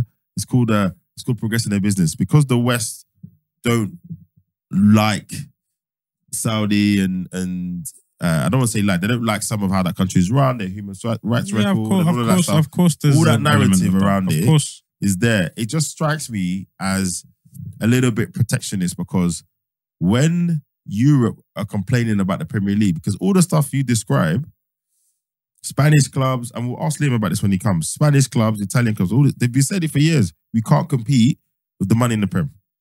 Right? That trickle down is happening. We've got players who can make more at Crystal Palace than you can do in a team that's going to finish 5th in Spain. And even then, I don't agree with that either.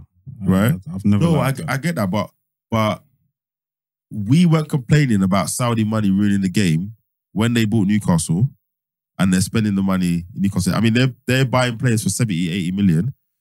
That's fine because that money's been spent here.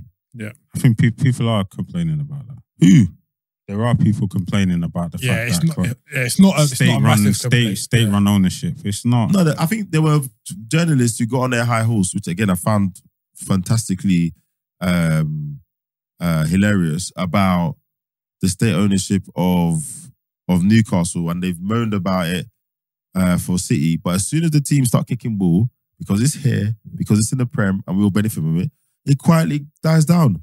As soon as that spend and that leverage is being leveraged to better something out of our stratosphere, all of a sudden, all hell breaks loose. Bro, in my opinion, this was always going to happen. We can't, FIFA, UEFA, all these lot have been trying to spread the game around the world as far as they can. They want it to grow, right? They want football to grow, everything. They want it to grow for their own benefit.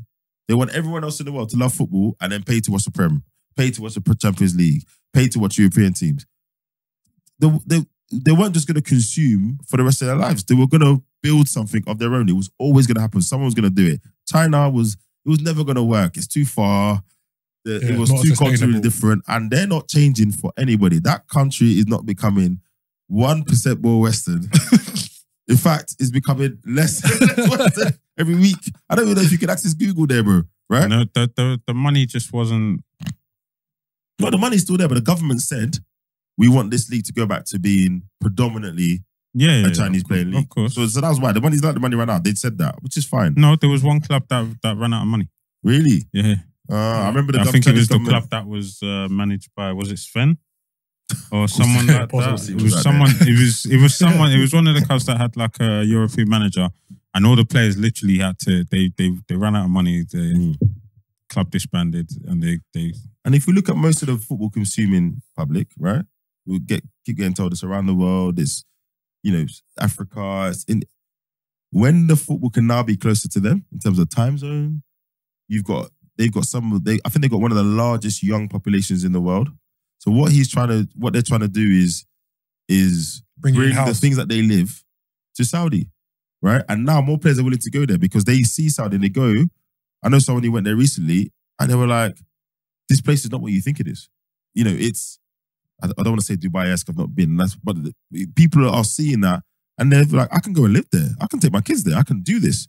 Whereas I think 5 or 10 years ago when it was a different regime and it was still very strict and a lot of Westerners were, I worked somewhere once where they wanted me to go out and work there and I was going to live in a compound basically that had all the Western things in the compound, KFC, Starbucks, whatever, in the compound. And that was it.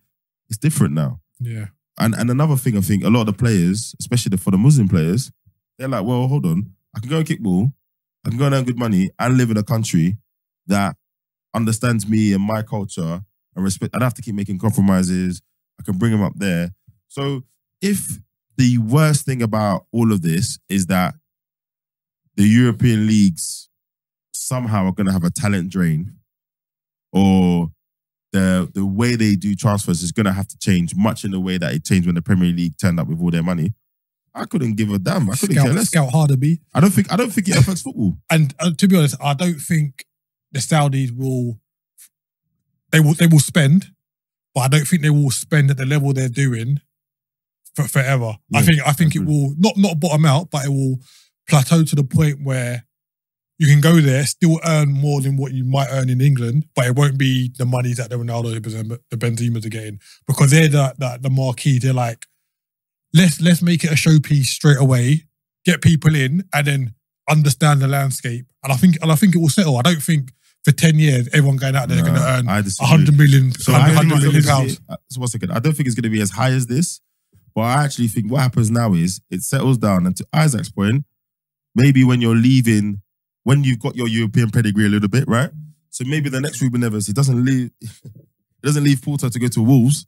He leaves Porto to go to Saudi. Disagree. Right? I disagree. Possibly. Well, not immediately. I'm thinking in a year or two's time, right? Because here's the conundrum. Do you go to the Saudi League and forego the Champions League? Yeah. Or do you go to Europe because you want to play in the Champions League, which is the ultimately respected competition, right? And in order to get into that, you need to be in the top European league. Well, so in order to become a top 5 respected league, what else is there? Because all you have is the Saudi League, which only has 8 teams. Remember I said this. How long before there's a competition that includes them lot? and they play European clubs. Remember, I said this. Watch. I don't think that will only be when FIFA decide to say, okay, cool, we're cool with you. It's money. What do you get for FIFA love? Money. Infantino. All these that are complaining now, we'll see. I was going to make us a stupid name. We'll see some cup. Someone in the group said it's so true. We'll see one cup, and you know who's going to be doing punditry for it? Gary Neville. Sky will buy it. Fine, but They'll do all of that. How does that become the most respected trophy? I don't think Because we've already got the Club World Cup. I don't think already got the Club World Cup. I don't think. Yeah, respect. I don't think it becomes respected. It's going to start by. It needs to be because eventually it won't matter because that trophy won't matter if people are still saying, yeah, no, I still want to go and play in the Champions League. No, what will happen is the whole pre-season stuff. You'll see more teams going out there during pre-season, and because you've seen like when teams go to Thailand, Australia, America. Like it's just flooded at the airport in it with the fans of those teams. You're gonna see like PSG played Ronaldo's team. How does that compete like 2 weeks after he went? All right, let me give you. I don't think it will. Let me give you a different example. And that's the point I'm trying to make. It's not going to compete, regardless of what trophy. I don't think it needs to. Yeah, because that's the one that everyone wants to play in. I think everyone wants to hear that music under the lights. They do, but I go to Saudi. What am I? I'm giving it's what money or the Champions League. Well, bro, I think there's a couple of things here, right? So whilst he's one player, Neves is a fantastic example of this, right? He was a captain as a teenager in a Champions League team in Porto. He left there to go and play for Wolves. His international career didn't suffer. He's had however many caps for Portugal. He's played at all the major tournaments they played that with. But what's the one trophy he's never played in? Yeah, but it doesn't look like he cares, does it? Because he could have stayed and played in the Champions League and he didn't. He left to go to Wolves. He left to go to Wolves, bro. Do you know what I mean? And probably because he thought that was it. Because a lot of players will look at that as a stepping stone. He probably thought, I'll go to Wolves, I'll ball out for a bit and attract the attentions of a but to your point, the fact that he even thought that was okay, I think what we'll see now is like any industry that when it gets to a certain level of maturity, right? We will see, you're right, we will have the idealists. Listen, before I even go over there, I need to have done certain things. I think you're right. But then you also have the others who will be like, you know what? I'm in it for the job, right? I'm in it for other reasons. Would I love to play Champions League? Yes, of course I will. But actually, there's very, very few people who actually get to play Champions League and play it regularly. So I can take that path, or I can go and play here for the sort of money that if I was in Europe, I'd have to play for Arsenal, Man City, Liverpool, etc. to earn. I can do that early, live a nice life, and still play for my national team. What if they go in? So I think we're going to see those players, we're going to see the diversion of that more clearly. Do you remember when Robbie Savage used to get stick because he talked about it outwardly that I'm going there because they pay better. I think we're going to see more of that. And also, I think the competitions, again, we're going on what we're used to. Take a step back and look at it objectively. What has made the Champions League the Champions League? Why the money when your kids and are the fact that it's the best of the best. Yeah, but why is it the best of the best? Because of the players in it, right? It was the teams that remember. It was at one point. It was only the teams that won the league. No, I agree, but that's because those leagues had those players in it. So why in 10, 15 years time? Yeah, who were the Saudis competing with? Wait, no, they have their own Champions League out there. The Asian Champions League. Yeah. So then it would require those other leagues, bro, to start investing and bringing the point I'm trying to get to is I'm not saying they're going to have a Champions League that has the prestige of the Champions League, but today in this day and age, the kids they follow players more than they follow clubs, right? Let's be honest, right? They follow players more than they follow clubs. That still if I'm not saying that the Champions League is going to disappear tomorrow, bro, or all of a sudden, I'm saying people are going to be choosing. What is the other allure? I think you're hanging on to the prestige of the Champions League too much for. But I think you can't see past the status quo. Yeah, like I think you're sounding Graham Souness right now. No, okay, but all right, but the only reason I'm doing that is because ultimately that's what every player hangs their. No, that's an assumption. Achievement. But think about it. Come on, man. No, if you actually look at it in the wider scale, everything changes. Because 20 years ago, if you said to a kid growing up, "Oh, you can play in the FA Cup final," they'd be like, "Yeah, cool." If I said to my son now, "Do you want to play in the FA Cup final?" He'd be like, "That's what I'm saying." So like it's an evolution of I'll things. tell Like you what, let's even rewind. But There was a point where top players, what's always been? it's not always. It's only been up there since it turned into the Champions and they League, man. productionised it Like, with the TV and the music and all of that we love. Remember, there was a point where even the Prem, if you were a top player, you didn't come to play in the Prem. You went to Spain or you went to Italy. You didn't come to the Prem. When the money came, and obviously other things like Wenger and all of that. When all of that came, Rafa came. When the foreign managers came, and they were like, guys, England's not so bad. Don't worry about the weather. We can fly in your food. Everyone started to roll up. So at one point, I guess the point I'm making is what we know today hasn't always been. And the same factors that got it to the place it is today, other people can leverage it. Like Europe is not the be-all and end-all of football. And they've dined out on that for so long. yeah. Even to the point where they've done foolishness even within their structures. Why do you think it's okay to let two clubs chop all the money and the rest of the league just do the scraps? Spain, right? Look at the madness. Italy's just been doing the corruption thing. That's what's killed them. If that was an African country, they would have murdered us. But anyway, so I guess my point is, I just struggle with this, the moral stand of the Saudis are ruining football, the source of money. Bro, England has been throwing money at problems for years. The whole reason the Premier League came about was greed. We're going to separate a new league. Sell the rights.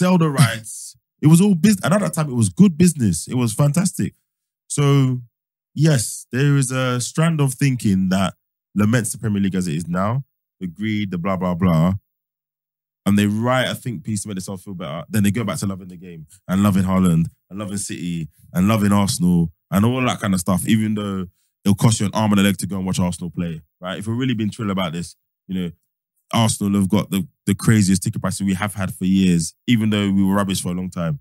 Do you know what I mean? So I hold no issues with another league throwing their money to try and build a league and a product that people want to buy. Fair enough. Yeah. I don't. I think it's a fear of the unknown as well, innit? Like, they don't know how it's going to pan out, etc. I'm not going there. I don't care. I don't think it's the unknown. I just think there is an element of snobbery in that they don't want 100%. They don't want it. These outsiders coming in and ruining 100%. what's working for them. Yeah, I agree with that. Speaking of which, the Club World Cup final and tournament is in Jeddah next year. Which ties in with all this. But that's moved around. Yeah, no, anyway, I didn't feel around, but it's just conveniently that it's in Jeddah the next one, right? That's convenient. My football is bad. It is, right? I know. When I saw that, I was like, Come on, bro. But that brings me on to my next question. What are your thoughts on the Champions League final being somewhere like an America or a Jeddah or in Asia? Nah, that's too much for me. Right, so this is where I go back into football fan mode, yeah? Why? Why is it too much? Yeah, you go. I know, I've got my reason. Because you're just doing that to appease masses and it takes a little bit away from the the integrity of the competition. Because like Spain do their Super Cup in the Middle East. I'm not sure where it is. Yeah. I don't agree with that. But these are the same people that because they pay for TV, your club can buy players for £80 million. Exactly. No, I get that. You have massive fan bases. No. In Asia and America. My reason is football fan trivial. I don't care where you play it. I'm gonna sound such an old man. I don't care where you play it, as long as it's at night. I don't care. I don't want to watch the final. No, but it can't be. It can't be though. No. I mean, they're played at night. Oh, they're... Brother, if I watch at 3 o'clock in the UK, but it's at night, the Champions League in Australia. Cool. Nah. You want to watch final? So you'd watch a Champions League final at 9 a.m. Get out of here. Keep it in Europe. I would still. And I would. I'll go full Brexit. No, come on. 9 a.m. You know I would as well. But when I was you say you're not feeling it. Nah, man. When I was away, I'm it's not gonna too lie. weird, It was man. kind of sick starting my day before. But if you're on holiday, I get it. Like, yeah, I know. Like World Cups is different. Champions League, man. Again, normally, but there's just something. Again, maybe it's my programming and that. I'm even steaming this on a Saturday. I'll be honest. Right? that was an Champions League adjustment. I'm not final gonna lie. used to go to Wednesday, Yeah, I know. that was an adjustment. That was an But I can adjustment. get But it more makes sense. families to Yeah, go, yeah. More etc. Europa was on the people watch Thursday. it. But Yeah. please, you man, wherever you play it, you see that location, just play it at night. That's all I ask. Just play it at night. So you're not caring about the fans in these markets and the fact that it's an opportunity. But it's a European I was about to competition. say, that's the only thing I'll back Yeah. Pete on. It's a European So competition. the majority of the play in Europe. But then your argument stacks up, and I would love to see the stats. I reckon more people outside of Europe watch the Champions League than people in Europe. yeah, It surprised me. potentially. And to be fair, the timings are off anyway. Because like when we won the Champions League in 2005, it finished the next day because it kicked off so late. Yeah, of course. So I mean, let's look at preseason. All right, they go to these markets. Yeah. They put on these Look at us. meaningless games. Buy it. Buy the product. Buy us. Yeah. But then they won't give us an actual. I say us, I'm pretending I'm No, it's from true. one of these markets. But then They you won't got, give but us no, an you got actual- to take the fan aspect. Like, let's say it was in New York. Yeah. What are the fans of the clubs? They've got to fork out to go to New York to watch their team. You got play. to fork out to go out to wherever it is anyway. Yeah, go but to New York. Istanbul. Yeah, but New York is quay over there. Like, you know what I mean? Certain man might not even go because they got a little they got a little conviction for a little Miss Medina. Hold on. Miss It's Medina. 2 hours. They can't get over there. You know what I mean? It's 2 hours. It's 2 or 3 hours further than Istanbul. Istanbul's 6 hours or something. 5 or 6 hours. Yeah. Granted, but like Yeah. I say, if you got a little Miss Medina on your record, like No, you can't, they're not letting you in at the borders in New York. All right. Well, all jokes aside, I think what you're saying has been is valid. But you see some of these football things, yeah, where you do what Isaac's just tried to do and break it down, and that's what I was trying to do with Saudi. When you break it down to actual facts, It's feasible. it's hard to justify the stance you've got apart from sentiment because you know those same fans. They're putting their hands in their pockets. They're paying to watch the Premier League. They're paying for the Champions League, and it's even worse. There, one cable network will have the Champions League. This one will have the Prem. It's almost as bad as what we got here. Same in France, all these places. So it's almost like, well, inevitably, they were gonna play the games in those areas at some point. I think there needs to be some kind of middle ground. I don't know. Like. I'm saying all this now. If they played Champions League final in LA on a Saturday, what's that? 8 hours difference. They kick off at 10 p.m. I'm watching at 2 p.m. I'm in LA. Yeah, I'd go. I'll try and make that. I don't even have to need to go to the game. This is it. Yeah. I just want to. Yeah. So and that's why you've heard before we even started recording this pod. I was always that guy. I just struggle with a lot of the, especially England. A lot of the entitlement we have here around the game. You hear these pundits talk, the Nevilles, all of this. Oh, there needs to be an investigation into the Saudi buying. Bruv, when you had your own foreign investor helping you buy clubs, it was cool, right? Because it's just you. Oh, we need to stop American owners, this and that. So, Gary, what is it? Anyone that isn't British, you got an issue with? Yeah. Discuss. So, everyone get off their high horse. The game is evolving. We've been pushing it. We've been peddling it around the globe for long enough. And now people with money have turned up and says, maybe we can do this too. If they're successful, fair play. If they're not, then the players will come back to Europe, innit? And that's that. But it won't surprise me if they sustain it. There'll be some new kind of competition, or the winners of the Asian Champions League will play something, and Sky will buy the rights, and those same bleating sheep will be commentating pitch side, catching jokes in their Monclairs. But yeah, anyway, let's see. This ain't the last you hear of it, because when Mark's back, he's got some views on this as well. But yeah, that's it for another week. Please like, subscribe, leave some comments. I'm sure you guys are gonna have a few things to say about today's episode. And yeah, thanks for sticking with us. We've got some interesting episodes coming up. We've got some guests coming to join us and work through what's going to be another summer of ITKs and breaking news that isn't really breaking. All right, cheers, boys. Peace. Cheers.